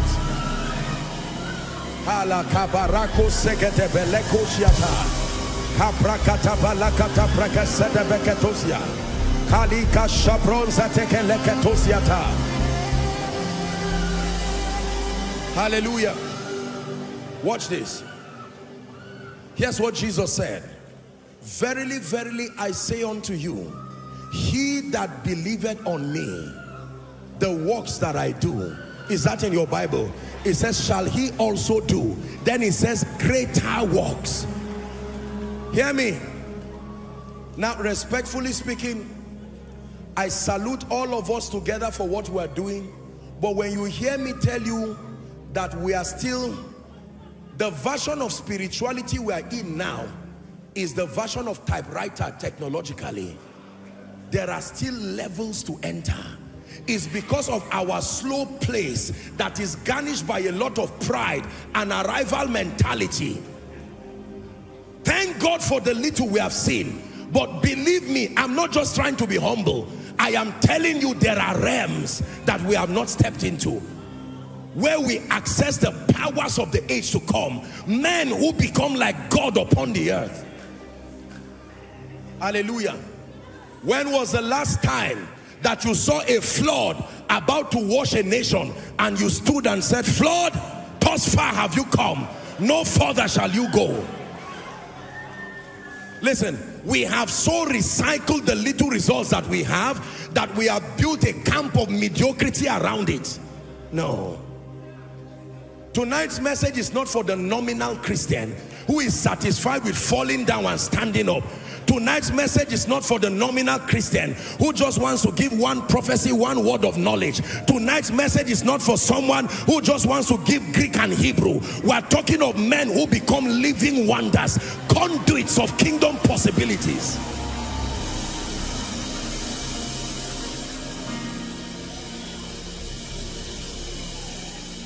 Hallelujah. We brag about seeing angels. We brag about going to the realm of the spirit. We brag about meeting demons. We brag about meeting Jesus. But we cannot see the power that is connected to that intimacy. Because every time people met Jesus in the Bible, they came back with something they could prove. Now, I'm not trying to mock or be sarcastic, but I have read books of people who supposedly claim that they met Jesus every day for a long time. The Jesus you read in this Bible, find out those who met him for 3.5 years. Look at what he left with them. They turned the world upside down. Whoever met Jesus and went back the same? Tell me one person who met Jesus. And yet we say we have met him. Yet we claim like we are drinking tea every day with him. And after all of that, the corresponding manifestation of power. No. I have read my Bible. When Paul met him, look what happened to Paul. Paul, a hunger was in him that at the zenith of his apostolic ministry, all he could say that I may know him. Let me meet him one more time. Let him do something to me. How about Peter? How about John? The madman at Gadara, he didn't have a vision of him every day. He met him once and became an evangelist. Can I tell you, we must re-examine the Jesus we have been seeing. Because I'm not trying to be sarcastic. Let me tell you the truth, I have read my Bible. Let God be true and all men liars. I have met Jesus and I know what happened to me. When you meet Jesus, there must be proof that you met him. The glory that emanates from your life. Find out what happened when Moses met him for 90 days. Moses did not even know his face was shining. It's when he came down, men said, what is this? They said, what kind of glow does it take to use a veil in the afternoon? Ladies and gentlemen, this revival thing we keep talking about, we're only going to waste our time if we don't mean business. A genuine encounter with the God of the Bible, a genuine encounter with the Holy Spirit must leave a provable deposit of God within you that you can take back as a gift. Listen, we're ordinary men. There are times that some of these my lovely children come to me and I'm tempted to give them gifts. Sometimes I can bring out 10 naira. This is me, a man. Yet I know the value of seeing how I can respond to them. How much more the God of heaven? And he sat with you and spoke with you. Joshua Selman, you saw him. Is it true? Where is the proof? And you have the effrontery to say light left him and came to you. Where is the light? Swallow your pride. Tonight, come to the school of the Spirit. Don't you know in his hands are the keys to eternal life? It's a little here, a little there, and then your day will dawn. He's at work in you, changing everything.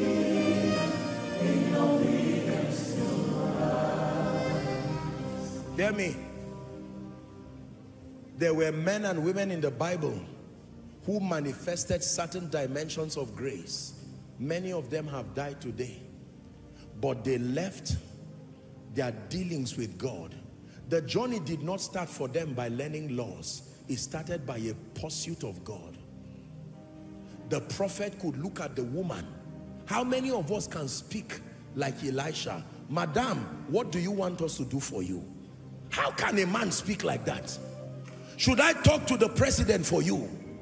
Don't ask me how. I know my ways to reach him. And she says, no, I live among my people. All of a sudden, the servant comes to say, I notice this woman has no child. And cheaply, this is not experimentation. The prophet looks at her and says, according to the time of life. He never said, call on me and update me with the result. One statement. These ones are not laws. This is power that comes through intimacy. That someone comes to meet you and says, man of God, this is the last opportunity. There is somebody dying in the hospital. That's not when you should start teaching principles of friendliness or administration and say, you see, the dieting is a very serious thing. That is wonderful only when the person is going to leave. This guy is dying. Let me tell you the kind of men that God is looking for. People who will stand and say, let that sick person come, that you will know there is a prophet in Israel. And with one pronunciation, Naaman, no matter how long your leprosy is, it is about to turn. Go and wash in Jordan 7 times. Does not make sense, but this is a realm higher than science. And Naaman returns back and is healed.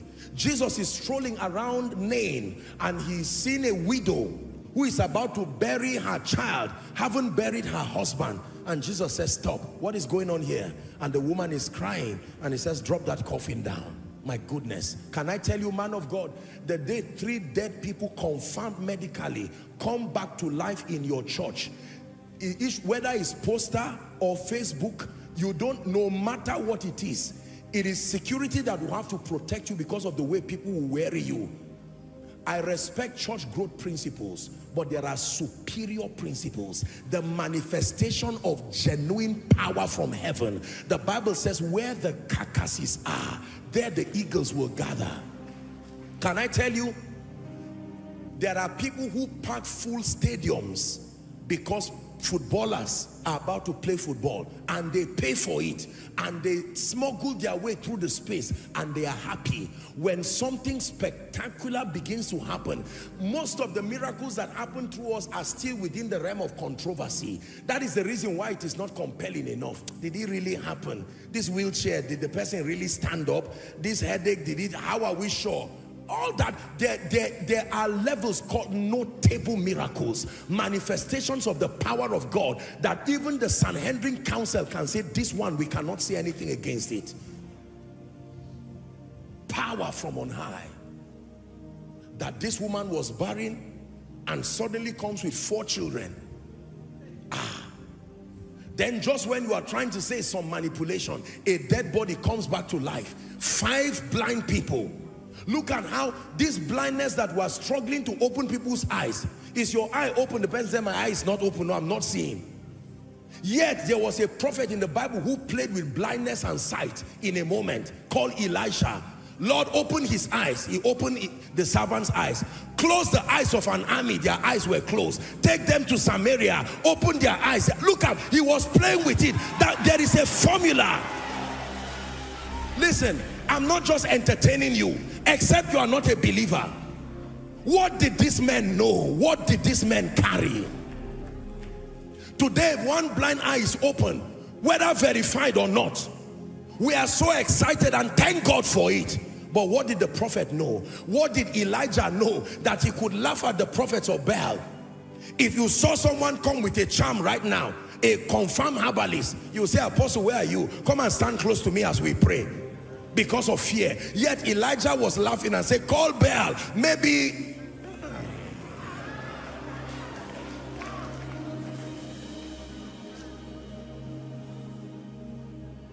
There was a time business was failing. They could not catch any fish. Watch Jesus. If I were the one, I would now start teaching principles of fishing. And there is a place for that. I taught you. Come in the night, put your net and allow the fish to just play around it. Are we together? Bait them with feed, and then you come and drag it and you catch fish. That is the principle of fishing. But watch what Jesus does. He says, little children, have you any catch? And Peter says, we've been struggling. What do you mean by have you any catch? He said, cast your net to the right side. Game over. Cast your nets to the right side. It does not matter whether the fish. What if that grace can come on you as a man of God to speak over your business people? Do you know what can happen to them? You are not endorsing laziness, but that this guy is in debt already. It is not a principle that will bring him out of debt.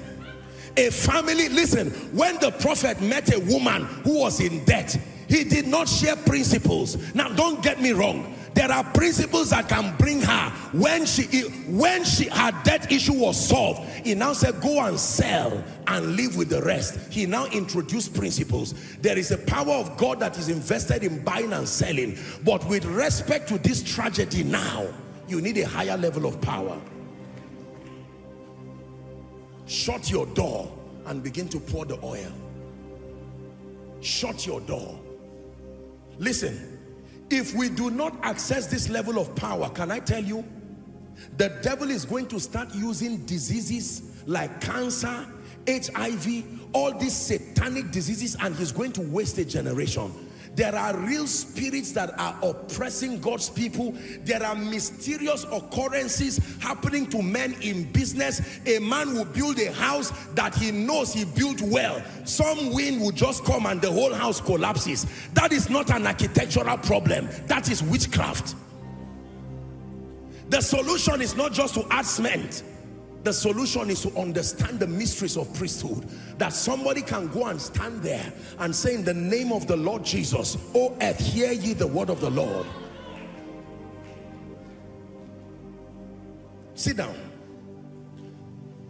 Can I give you the last one? And then I will teach you, oh dear. Wherever we stop, we'll pray. Number one, the power of God programmed into laws and principles. Did you get that? Number two, the power of God that is accessed through intimacy and the pursuit of God. Number three, The power that is accessed through covenant connections. The third and final dimension of God's power is accessed through covenant connections. What does that mean? That means an individual who has a covenant with God that has allowed for certain manifestations of his power. When you get connected to that person by covenant or by prophetic covering, you can become a partaker and a beneficiary of that dimension of God's power. Even though personally you may not be able to command it in your life, but by reason of that connection. An example for the sake of time, you find that in Genesis chapter 12 from verse 1 to 5. Then when we go to 13 from verse 1 to 6, it is the story of Abraham and Lot. The Bible talks about Abraham, that God called him, and it says, and Lot went with him. When we get to chapter 13 from verse 1, when you read down to 6, the Bible says Abraham became rich in cattle, rich in all of this because of his covenant with God. But it says Lot, who also went with him, with no effort on his part, also began to prosper. The moment Lot disconnected from Abraham, he started going down until he found himself in Sodom. Covenant connections. Another example, that should be 2 Kings chapter 6. Give it to us, please. The story of Elisha. 2 Kings chapter 6. Let's start from verse 8. I hope I got that right. 2 Kings 6 and verse 8. The king of Syria warred against Israel. Watch this. And took counsel with his servants, saying, in such and such a place shall be my camp. And every time the king discussed it, the Bible says the man of God sent unto the king of Israel, saying, beware that you do not pass through this place. So the king of Syria kept getting angry, and he called his men and said, there is an insider betraying us here. And they said, no, my lord, not so. It is this prophet called Elisha. He's the one who has been revealing the secret. And he now sent warriors. Are we together now? He sent warriors, and then by night they encamped all around Elisha. And then by morning, that should be, give us verse 16. Give us verse 16. Elisha, the servant, was now afraid. And when they got up, there was an army all around them. And the Bible says, Elisha answered and said to him, fear not, for they that be with us are more than they that be with them. Now we're reading to 23, verse 17. And Elisha prayed and said, Lord, I pray thee, open his eyes. Listen, do you know the level of spiritual sacrifice and investment it takes for your eyes to be open under normal circumstances? And yet a prophet cheaply makes a request to God, not minding whether his servant believed it or not. And the Bible says the Lord opened the eyes of the young man. I hope you know by now Gehazi had become leprous, so he was no longer his servant. He was another one now. And he saw, and behold, the mountain was full of horses and chariots of fire round about Elisha. 18. And when they came down to him, Elisha prayed again. To tell you it is not a mistake, he said, smite these people, I pray, with blindness. That's it. And he smote them. Can you imagine? It was as if God was a slave to a man. Smites these people, and that's it. A whole army. These men were dangerous people.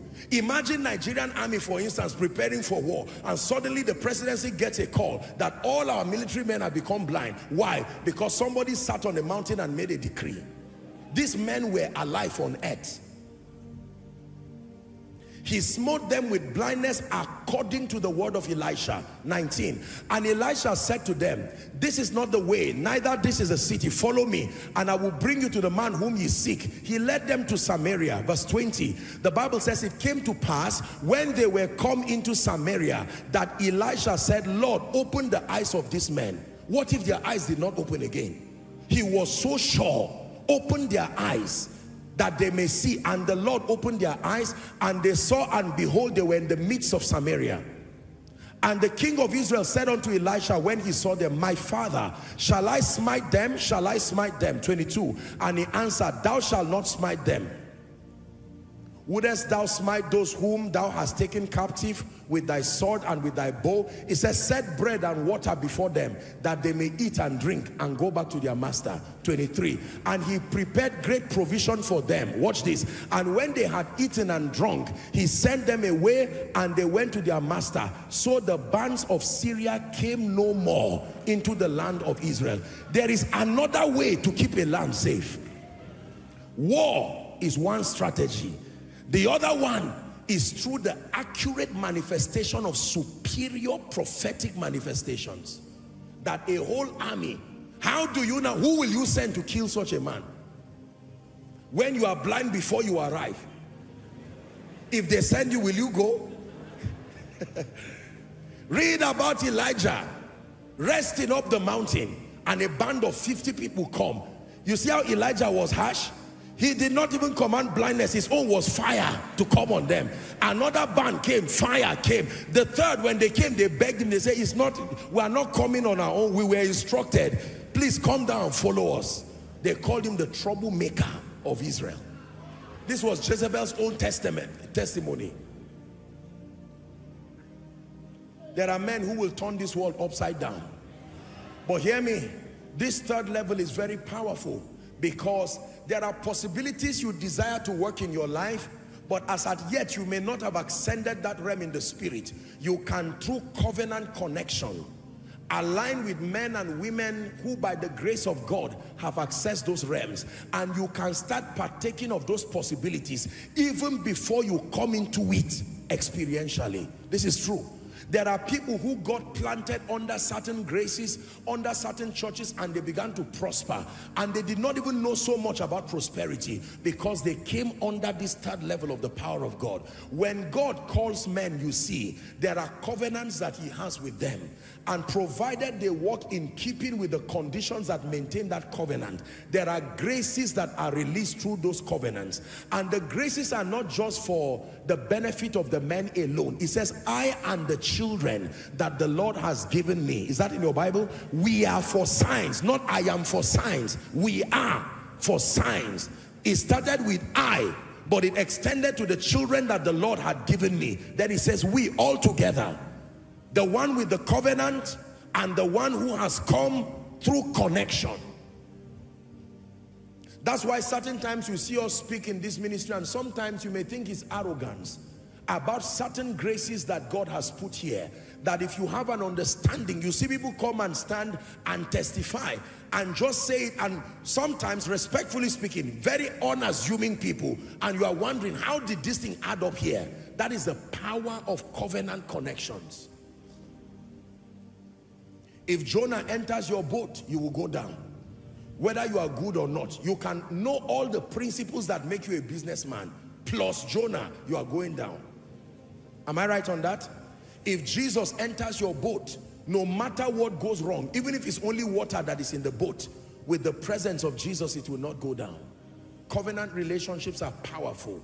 So the Spirit of God told Philip, join this chariot. And he joined the chariot, and he met an Ethiopian eunuch who was reading about the Messiah, the prophecy. He was coming from Jerusalem, the place of worship. And now he began to explain to him. And when they found water, he said, this is water, can I be baptized? He said, understandest what thou readest. He said, how can I, except some man teach me? Ladies and gentlemen, every time you see the power of God manifesting on earth, it comes across men on these three platforms. Number one, principles and laws. That is not relationship dependent. That is purely a matter of understanding. Are we together? The second dimension that I've taught you is the highest, that comes through relationships. This one comes directly from God. When you press into the things of God, there is a deposit of divinity upon you that can be proven here and now. And this is why we press in worship, we press in prayer. Are we together? We press in fasting, we press loving Jesus, because we love him, but we hope to be able to attain unto this state of power in the spirit.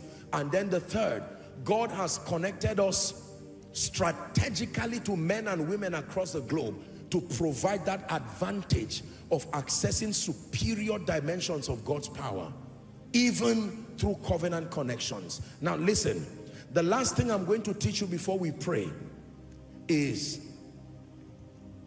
for the power of God to be expressed on earth, write it down please. For the power of God to be expressed on earth,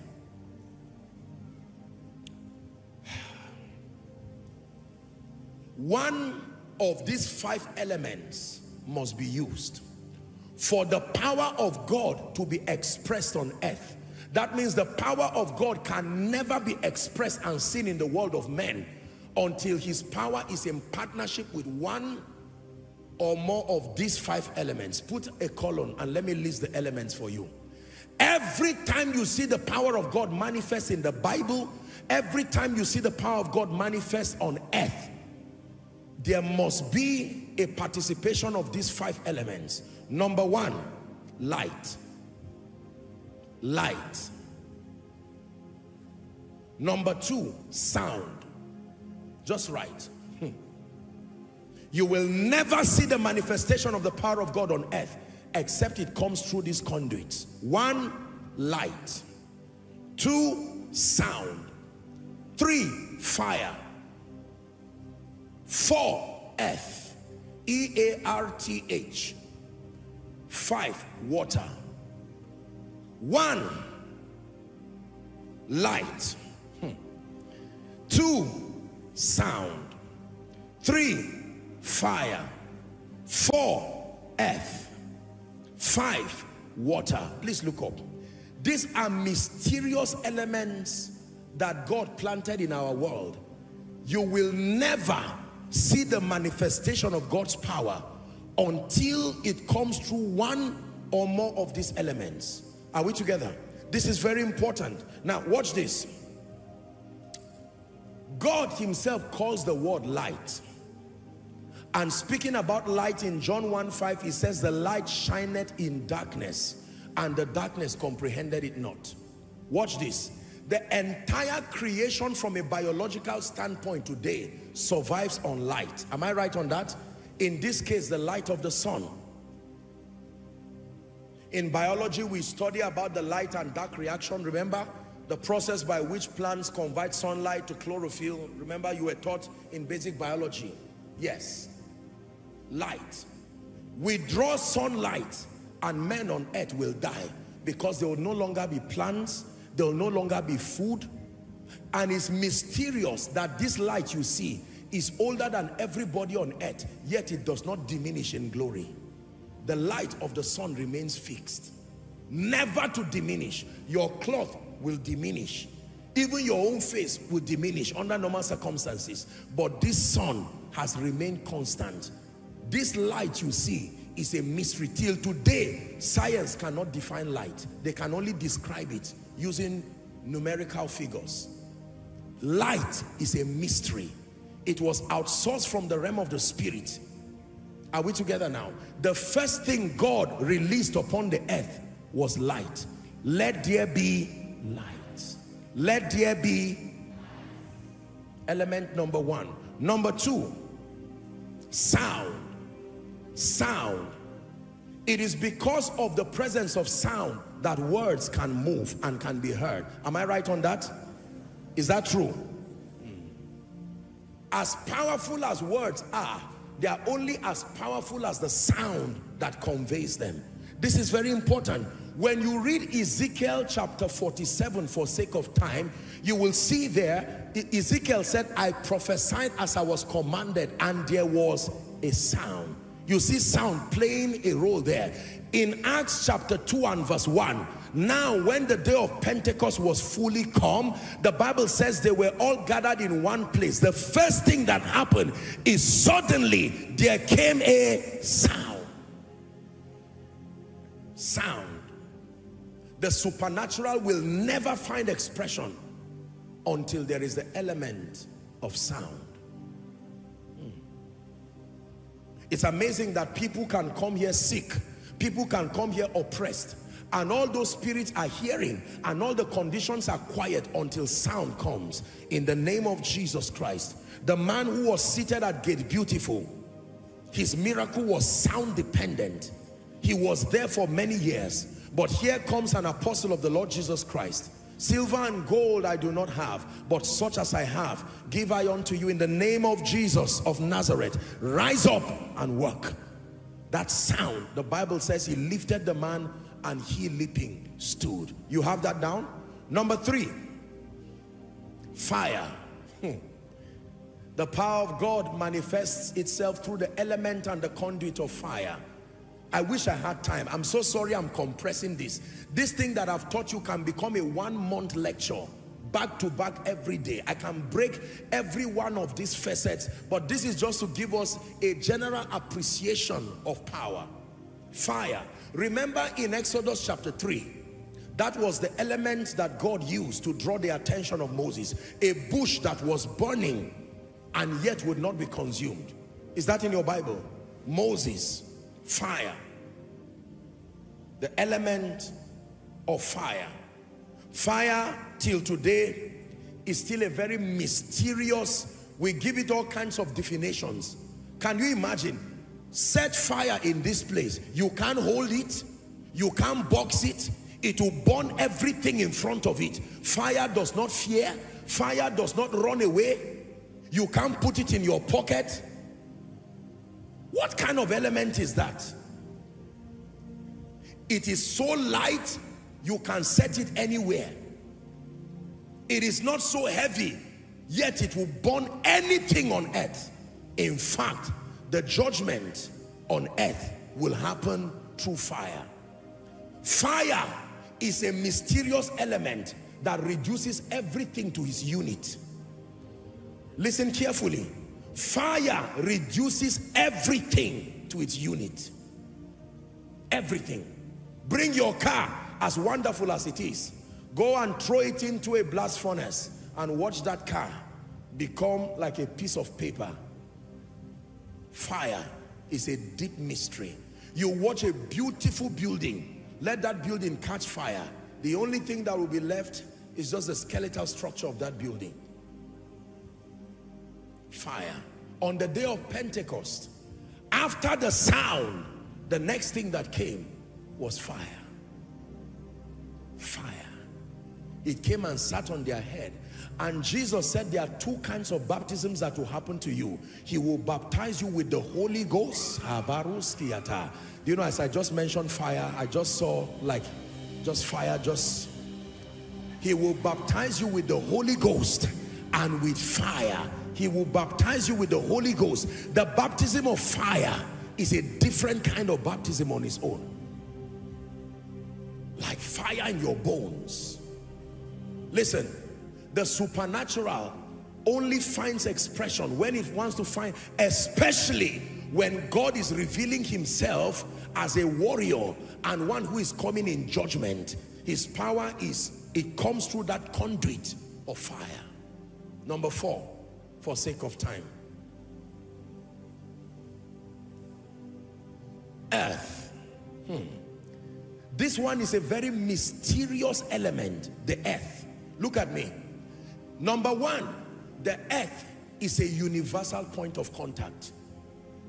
That means everybody on earth, what joins a point of contact means that I can guarantee that everybody is standing upon the earth. The earth is a universal point of contact. Number 2, this earth you see, all of the food that man eats to live comes from the earth. This is a very deep mystery. When men die, we do not throw them in the air to float. We bury them in the earth. And after many years, if you go back there, all you will find is skeleton and sand. Not skeleton and liver. Not skeleton and eyes. Every other thing that is not bones is reduced to dust. It says, for from dust thou art, and to dust thou shalt return. Do you know the meaning of that? We depend on the earth literally for our survival, because the plants, the trees that feed us come from the earth. Are we together now? Yes. So the prophet will say, O earth, hear ye the word of the Lord. Hear ye the word of the Lord. There is something in the Bible called famine, that at times of famine, even the earth does not produce. Are we together? The earth, something happens to the earth. Something is spoken to the earth that stops it from producing. And everybody starts suffering. The Bible says even because the earth failed, money failed. And men came in Egypt and said, buy us. This earth, you see, is a mysterious substance. The oil that has caused war across nations, the earth. Agriculture that feeds nations, the earth. Real estate that looks like the ultimate store of value, the earth. Real estate is not the sky. Real estate is the earth. Imagine how expensive a piece of earth is. Some of us have been looking for it all around this city. And even though you see it plenty, your portion has not yet come to you. Because there is a mystery that brings you to your portion of the earth. Do you believe what I'm telling you? Yes. When you move to America, respectfully, or you move to UK, or you move to France, you are simply moving from one part of the earth to another. You are still in the earth. Is that true? There are possibilities that are locked up within the earth. And this is where, because of the awareness of what I have told you, there are people who have erroneously, moving out of the way the Holy Spirit teach, they've started manipulating things within the earth, you see, because they know that there is a dimension of God's power invested in the earth, and that the earth is one of the conduits for the supernatural. Jesus himself, in trying to open the eyes of a blind man, he spat on the ground. Is that true? And he mixed it with clay and put it in his eyes and said, go and wash at a pool called Siloam. Why would Jesus do that? The prophets were eating the food that came from the earth, and they said, there is death in the pot. It came from the earth.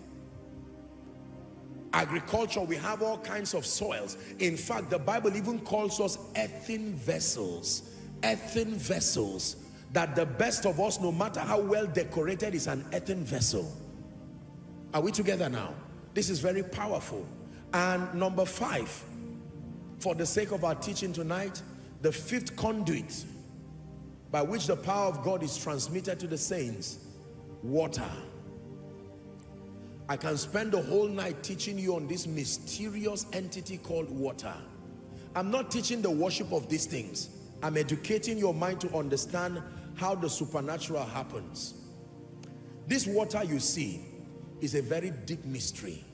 Genesis 1 from verse 20 to 22. Water is associated with abundance. Genesis 1, and God said, let's read together. Let the waters bring forth abundantly. Stop. Let the waters do what? So the water is like a woman. She can be pregnant and she can give birth to certain things. Abundance. Let the water. Why didn't God say, let abundance come? After all, he said, let there be light. Why would God instruct waters to bring forth abundance in the earth? Let the waters bring forth abundantly the moving creature that had life, the fowl of the air. Can you imagine? These birds you see, where did they come from? It's in your Bible. 21. Some of you are wondering, why did I come to church today? And God created the great whales and every living creature that moveth, which the waters brought forth abundantly. Which the waters brought forth abundantly after their kind, and every winged fowl after its kind. And God saw that what the waters produced was good. Look at me. 70% of the earth thereabout is water. Am I right on that? Same with the human body. No matter how healthy you are, be starved of water for a while. Let everything still be fine in your body. You will die. Isn't it a mystery? I want you to take water and look at it in your hands, and you will respect God in a new way. What is this thing called water? Now, the thing about water that is mysterious is that we found it here. Every bottle of water you are drinking, you are not the first to drink it. Water has access to every human body. The water you are drinking today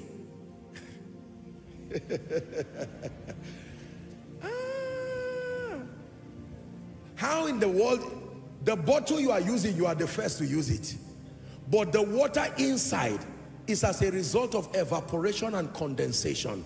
Did they not teach you in agriculture, biology and science something called the water cycle? Am I right on that? Evaporation, condensation, and the process repeats itself again. My question is, who else drank it before you?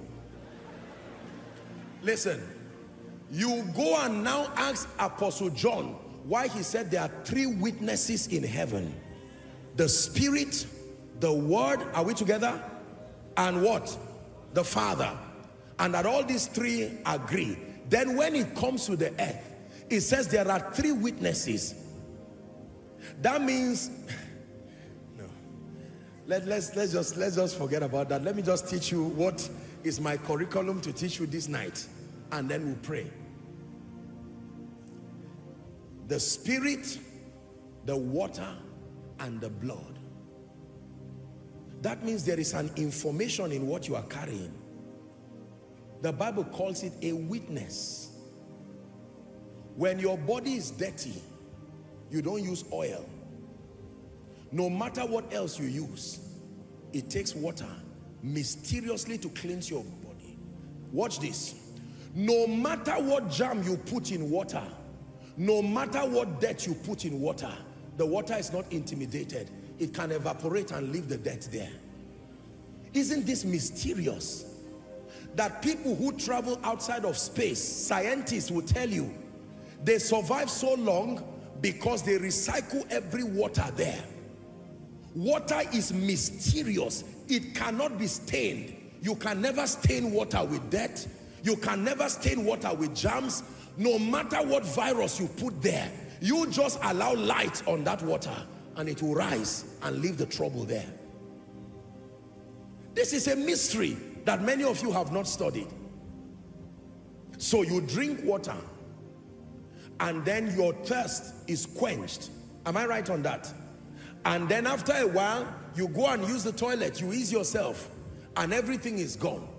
And all of a sudden, you find out that there's a deluge of water coming from the sky again. I am telling you, you are not the first to drink the water. In fact, every water in your body is older than you. It had to be older than you to be formed.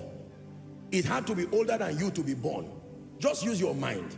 The church is a place of intelligence. Are we together? Wow. No wonder the devil can sit down, and in the villages they will program all kinds of things in water. And all of a sudden, you find out that people's lives become all kinds of destructive things because of water. I'm not teaching you to go and idolize water. I'm just showing you that these 5 elements, they are mysterious elements that science has not even exhausted. Plants depend on it. Men depend on it. Everything on earth depends on water. Take away water from the earth and everything fails. Everything dries. There is something called drought, the absence of water within a predefined geographic area, and it causes both men and animals to die. So the Bible says, until the Spirit be poured upon us from on high in the similitude of water. Isaiah 32 and verse 15, it says, then the wilderness that is bankrupt of water will be a fruitful field. Is that in your Bible? And a fruitful field will be counted for forest. So the Spirit of God can come in the similitude of water. If I speak over your life and I say, in the name of Jesus, be blessed, you are hearing it. That's why you can say amen. It is true sound. Are we together now? This is very powerful. When you are about to eat and you say, Father, thank you for this food. That was the combination of light, the combination of the earth, the combination of fire. Am I right on that? The meal on your table, what and what led to it? It's the same elements we are talking about. That's why it nourishes you. What you are eating on your table is light, fire, water. Listen, you are my people and I'm teaching you something about the power of God. I will not go somewhere and go and share that. I'm teaching you because I will still come back again to teach and clear your confusion. But I am telling you, if you ever see the supernatural manifest anywhere in the Bible, these 5 elements were present. So I wish we had time, we would have checked all these 5 elements in Genesis chapter 1. In the beginning, God created the heavens and the earth. And it says, now the earth was void and formless, and the Spirit of God hovered around the face of the verse 2. And God said, let there be, you see light there? And there was light. Verse 4 now, and he saw that the light was good, and it divided the light from darkness. Verse 5, and the light he called day, the darkness he called night. The evening and the morning were the first day. Verse 6, and God said, let there be a firmament in the midst of the waters. This is God creating now. And let it divide the waters from the waters. Verse 7, God made the firmament and divided the waters which were under the firmament from the waters which were above the firmament. Verse 8, it says, and God called the firmament above heaven. The firmament in the earth, you know, that one he called seas and the rest. Verse 9, we'll find somewhere to pray. He said, let the waters under the heaven be gathered together in one place. He's still talking water. And dry land, say earth. Say earth. Are you seeing these elements now? And the dry land appeared, and it was so. Verse 10, it says, and God called the dry land earth, and the gathering together of the waters he called sea. And God saw that it was good. When you read 11, you can read on and on. And God said, the earth that has now formed, now bring forth vegetation. The grass, the herb yielding seed, the fruit tree yielding fruit after it, and you can keep on like that, like that, like that. You keep seeing all of these manifestations. Every time the supernatural comes, it comes through these 5 conduits. They are mysterious elements. They do not belong to the earth. They were outsourced into the earth. That's why none of these 5 things experience death. Light does not die because it is not mortal. Listen carefully. Listen carefully. Listen carefully. Sound does not die. Is that true? The earth does not die. Fire does not die. Water does not die. All 5 of these elements, death has no power over them. If they were earthbound and they were mortal, there would be a way of bringing them to an end. You can't bring light to an end. You can't bring sound to an end. No, you can only stop it from walking within a room. Demon spirits know this. Back again to our herbalist people as we round up. Every time you go to a herbalist, this is the same combination you see. Earth, water, light, then words are spoken. The words is still sound. It's just that unfortunately, this is a satanic thing that is done are we getting the point now? It is not an invention of the herbalist. It is a manipulation of the laws of God. Now, today as believers, it is not necessary to speak to sound, to speak to water. Look at me. It is not necessary to speak to light. I'm not teaching you to do that. All of the powers that were invested in those elements have today been transferred and put in a name. Listen carefully now. Are we together? So the Bible says, wherefore God had so highly exalted him and given him a name that is above all names. It says that at the name of Jesus, now you will know what every knee must bow. The knee is not the knee of man. The knee is the knee of things. It's in your Bible. Of things in heaven, of things in the earth, of things under the earth. And then it says every tongue should confess that Jesus is Lord.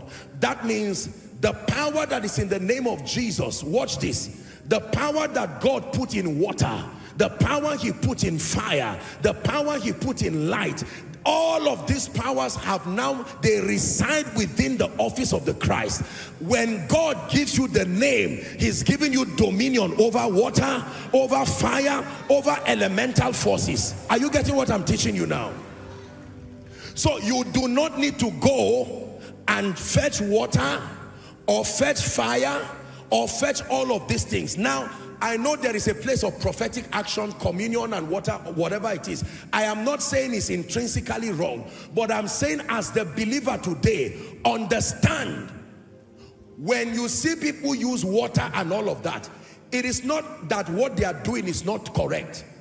It is that there is a superior approach that is given to the believer now. Are we together?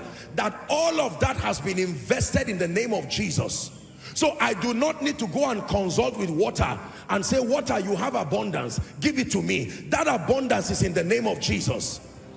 What I would have done before to now sit down and say, water, bring me abundance, fire, bring me abundance, light, bring me abundance. I can say in the name of Jesus, I speak to my destiny. Open up. The power in the earth that makes it to yield will make my destiny yield, because it's now been invested in the name of Jesus. Are you getting that now? It's important to understand this, so that you will now understand what the Bible means by saying the sun shall not smite you by day. How does the sun smite you? Who uses light to smite you? Evil spirits. But because you have the name of Jesus, you can speak and say in the name of Jesus, no weapon fashioned against me, whether by light, whether by water. Anybody who takes your name to a herbalist, you don't also need to go and carry water or fire. Now, I'm not pleased, with all due respect to the body of Christ, every man of God is at liberty to practice whatever revelation he has. I'm not by this, let me put a disclaimer, I'm not insulting or downplaying or demeaning. No. I'm teaching you the truth as superior revelations from the word of God. Are we together? I have acknowledged that these are elements that were created by God, and that there is a dimension of God's power resident within them, and that they are conduits for manifesting the supernatural. But the advantage that the believer has in Christ today is this name we have been given. Now you will respect what was put in the name of Jesus.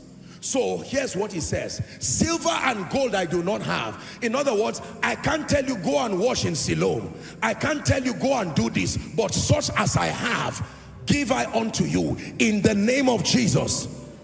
The name that has that power. I will not need to say wait in Bethesda until the stirring of the water. When the angel came in John 5, he stirred the water, and whoever entered the water was healed. Jesus himself put sand in someone's eyes. I don't need to go and start putting sand in people's eyes today to be healed. Are we together? All I need to do is to speak over your job, speak over your life, provided it is in the name of Jesus. I release that power. So, when I am walking my laws, learning all the laws that bring prosperity, when I bring the name of Jesus to those laws, I empower them to produce. On their own, there is a dimension of God's power. But now, added to it, I have said in the name of Jesus, whether you pray on the food you are eating or not, it already carries health within it. But now I give thanks, because there is a devil, there is an enemy who can also manipulate these spiritual laws. Listen to me, believers. The greatest investment you have for your victory is that name. The power was invested in the name. Jesus went through all of these things, and today we do not need to consult mediums or consult elements to get power. The most superior approach for the believer is to understand the power that is in the name of Jesus. When I get up in the morning and I see the sun shine, I know that is empowering plants and animals and all of that. But listen to me, even if I remain in darkness for 1 year, I still will not die, because there is a name. Are we together? The effect of what that sun would have done, that name can do to me.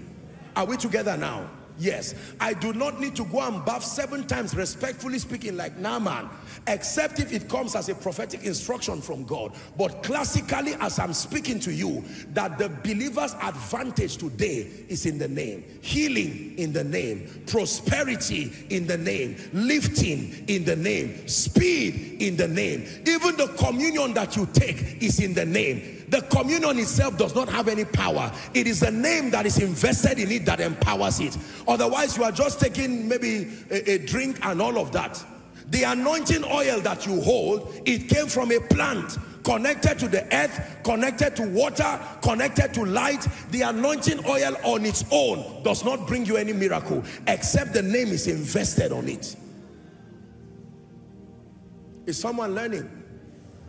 So if I forget an anointing oil at home and say, I don't have an anointing oil, don't worry. Did you forget the name? That is the trouble. Many have carried the oil and forgotten the name. Mary carried water and forgot the name. Are we together now?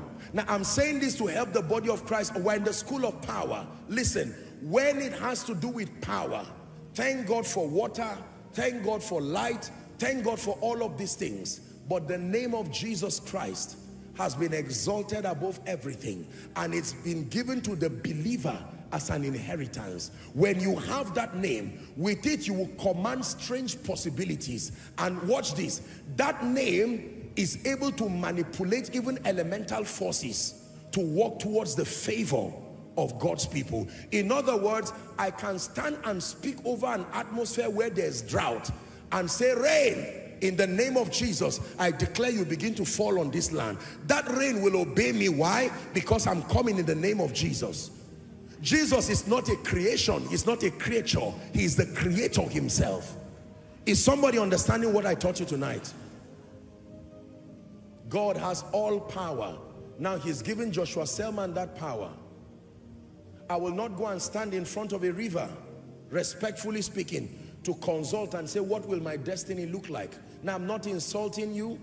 If that is the pathway you choose, that is fine. But there is a more superior way, that in the name of Jesus, I can say by the power of the Holy Spirit, the Holy Ghost was given to me to lead me and guide me to understand the ways of God. And I can walk in it and walk with exactitude and precision. Are we together now?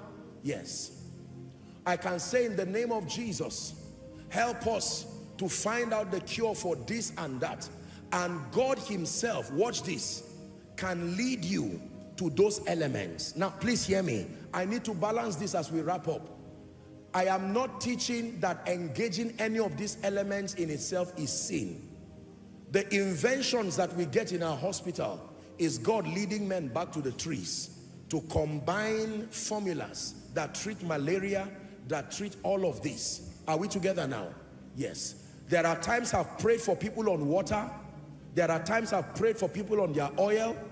There are times that people come by faith. They just hold a bag of sand and say, Apostle, pray on this sand. There's no time explaining anything to them. Their faith has been connected to it. I just lay my hands and say, in Jesus' name, go in peace. Because when they come and as they keep learning the ways of God, they will now see that there is a more superior approach. By this teaching, you should not go down and start insulting people and say, see what you are doing. You are still using oil and water and that. No, don't do that. Don't do that. I will still use oil on you. I will still use whatever it is that God leads. But I am telling you that the power is not in the oil. Now, today, my confidence is not anointing oil. My confidence is not water. My confidence is not communion set, as wonderful as that is. Are we together now? Yes. My confidence is in the name of Jesus. If I lay my hands on that oil and you use it and it produces results, it is not because of the oil itself. It is because of the name of Jesus. Anybody who does not know Jesus will have to depend on those elements on their own, and then sadly for many in partnership with demon spirits. Now, witchcraft operates in this manner. These spirits understand how to manipulate these formulas, and they come and meet men. They say there is a cure for something in the village. Bow to me and I will show you the cure. So someone will come and bow to the devil and you say, combine this leaf and combine that leaf. And the person will start doing it and start providing solution, and you'll be called the herbalist in the city, and you will make money from it. Like the lady with the spirit of divination. It brought money to their people. You would have called that prosperity. But when someone came in the name of Jesus, he said in the name of Jesus, and he seized control of that, and an end came to that. Anybody who uses the sun, anybody who uses fire, anybody who uses water against you is only wasting their time. That only works if you do not understand the power in the name. Are you getting what I'm teaching you now? With the name that you have, you do not fear manipulations of water, manipulations of this. So there can be water spirits, there can be demon spirits, there can be all kinds of spirits in the air, there can be manipulations with fire. But my confidence is that I'm coming in the name of the Lord Jesus Christ. No matter what is conjured against me, that no enchantments against Jacob. I don't need to also go and start pouring water and drink. No, I've become a herbalist. That will even become an embarrassment to the authority of that name. How many people have the name here? When you come into Christ, among the many things that you are given is that name, access to that name. But it works by revelation. It works by revelation. Watch this. If a herbalist stands now and pours water in front of your compound and is shouting, someone, and pours water and throws it away, you should not get afraid and say, hey, he even held water. No, remember what I've taught you. They are playing with all these 5 elements, but you have the name of Jesus. You have authority over that thing. Now, you know what happened that Benson Idahosa, I think it was, or one of these people, when they slaughtered an animal and kept it in front of him, they went and cooked it and ate it or so. If you use any of these elements, some of you go to your offices and you see blood, pepper, salt, all kinds of demonic things, and you panic and run away. No, remember, these are elements, and they are only as powerful as your ignorance allows them.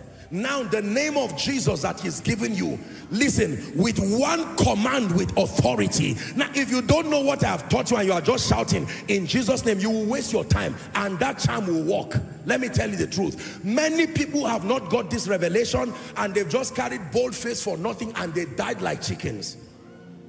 The strength of the name of Jesus is not in pronouncing it like a chant.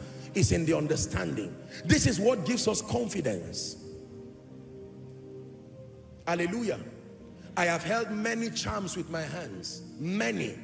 Usually when people are repenting or confessing, they carry all these charms that they got from several places. And I say, bring it to me. Because they don't know what to do with it. And they've warned them, if you keep it in your house, it will be the negative version of the ark of God in the house of Obed-Edom. And so I say, bring it, I know what to do with it. Tear that nonsense into pieces and throw it away. I will not do that just by bold face. It will kill you. Listen, I'm saying this to you because I want you to walk out of this place knowing that I have power. As you obey the laws of the kingdom, expect it to work for you. The laws of prosperity, the law of honor, all of these laws. But in addition, know that I have the name of Jesus, and whatever spirit wants to manipulate my life and destiny, I can stand in the name of Jesus and speak that everybody who has used water against me, anybody who has used the sun against me, anybody who has used the earth to make pronouncement, I stand in the name of Jesus and I declare that the effect is nullified. That is the prayer we are going to pray for 1 minute. Can we pray that prayer for 1 minute? Rise up, everybody. Say, in the name of Jesus. Shout it. Say, in the name of Jesus, I decree and declare that every manipulation from the air, from fire, from water, from the earth against my life and my destiny, in the name of Jesus, let it be nullified now. Open your mouth and pray in 1 minute. I come by a superior manifestation of power.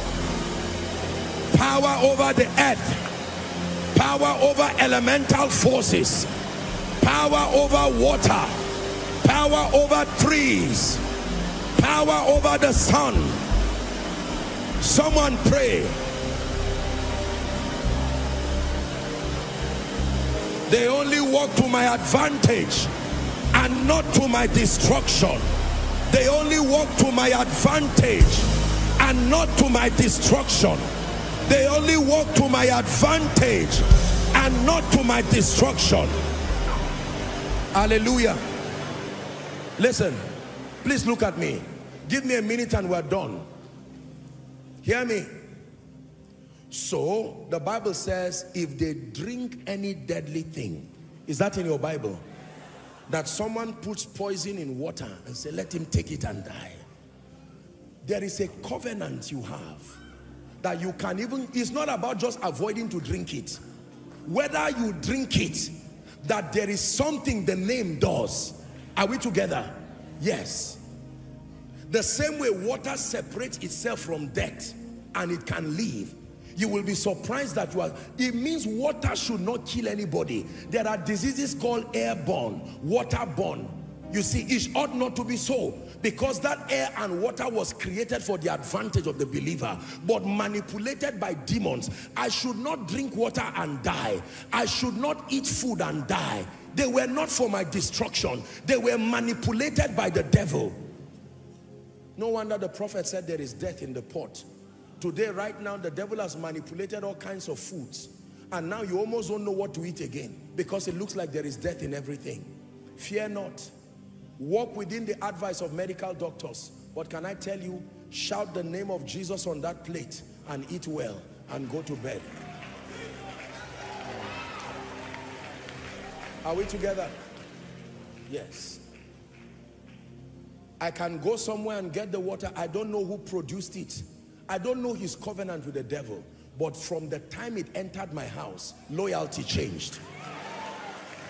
The bag of rice that comes to my house, I don't know who said it. In fact, if somebody prepares some, I'm saying this because there is so much fear in believers. Who prepared this? Who put this? I'm about to die. You are going to live a frustrated Christian life that way. It is the evil you know that you fight. What of the one you do not know? There are many believers who cannot do, is out of fear. Somebody innocently can give you a wristwatch and say, you see, he gave me a wristwatch. This is a programming for delay. Please. Please. And you may be right. But what is the advantage of your presence? What is the advantage of the name? There are many restaurants that we may go and eat in. You don't know what the people believed. You can't sit in fear all the days of your life. Apostle, what if somebody wants to kill me? It's not what if. There is somebody on earth that wants to kill you. For sure. I can tell you that for free. Your immunity is in the name. Your immunity. This is a summary of my message. We're in the school of power. Your immunity is in the name. That for as long as you stand in that name, no divination and no enchantment, and you can speak to elemental forces, and I assure you by God that they will obey you. Give Jesus a big hand clap.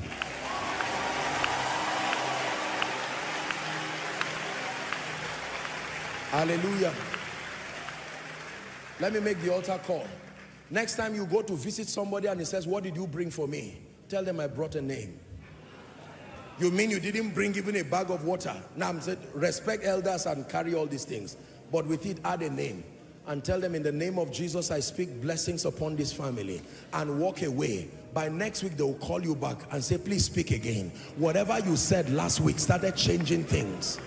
Are we together now? You are here and you've not given your heart to Jesus Christ. The name will not work for you. The name of the Lord is only for believers who are in Christ. And perhaps while you heard me teach, the Lord began to speak to you to say, make it right with Jesus. Our time is fast spent. Power, genuine power, resides only with an encounter with Jesus. The power that comes with laws and principles like you have learned is limited. I'm about to count 1 to 5. I know that our time is fast spent, but for the sake of one person who wants to make it right with Jesus, I do not want this service to end without giving you that opportunity.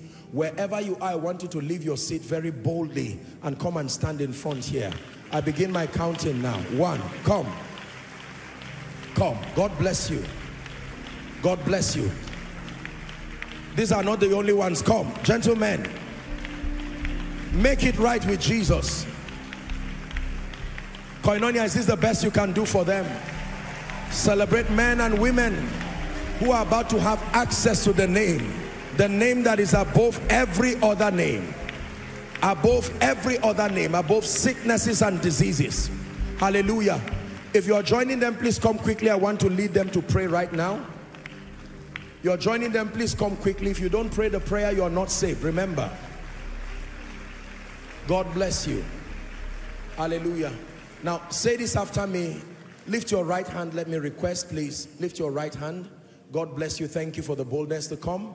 It's never too late to make it right with Jesus. Say this after me. Say it loud and clear. Say, Lord Jesus, tonight I have heard your word. I come to you just as I am. I believe that you died for me. I believe that you rose again for my justification. Right now, I receive Jesus into my heart as my Savior, as my Lord, and as my King. I declare that the power of sin, Satan, hell, and the grave is broken over me. From tonight and forever, I am a child of God, saved by the blood of the Lamb. Amen. Keep your hands lifted. Father, thank you for these ones. The Bible declares that as many who will come to him, you will no wise despise and cast away. I decree and declare by the authority of Scripture that your sins are forgiven. And tonight begins a new season in your life. You go from glory to glory and grace to grace. In Jesus' matchless name we pray. Amen and amen. Please let me request that you move to my right, which will be your left. You have a word very quickly with the counselors, and then you'll be back to your seat. Let's give them a big hand clap. Hallelujah. Are you celebrating them? In the name of Jesus, I speak over your life, that this name you have found as an inheritance, let it work wonders this week. In the name of Jesus Christ. And like we have learned, anybody who tries to use elemental forces against you, they will see the superior power of Jesus. In the name of Jesus Christ. By this prayer, every fear that you have, fear of men using things against you, in the name of Jesus, I prophesy to you, it will not work. And where it has been working before now, that power is broken officially.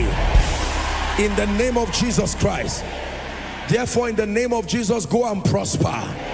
In the name of Jesus, experience favor.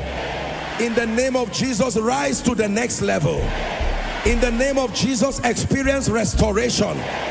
In the name of Jesus, I call you victorious. You are blessed in the city. You are blessed in the country. In the name of Jesus Christ. Elemental forces only work to your advantage. In Jesus' mighty name we pray. After we share the grace, I'd like you to hug and greet someone and tell him you are blessed in the name of Jesus. Let's share the grace. The grace of our Lord Jesus Christ, the love of God, the sweet fellowship of the Holy Spirit, rest and abide with us now and forevermore. Surely, God's goodness and mercies follow us all the days of our lives as we dwell in the house of the Lord forever and ever. Amen. God bless you. See you next week. Jesus, Jesus, you make the darkness tremble. Jesus, Jesus, you silence fear. Jesus, Jesus.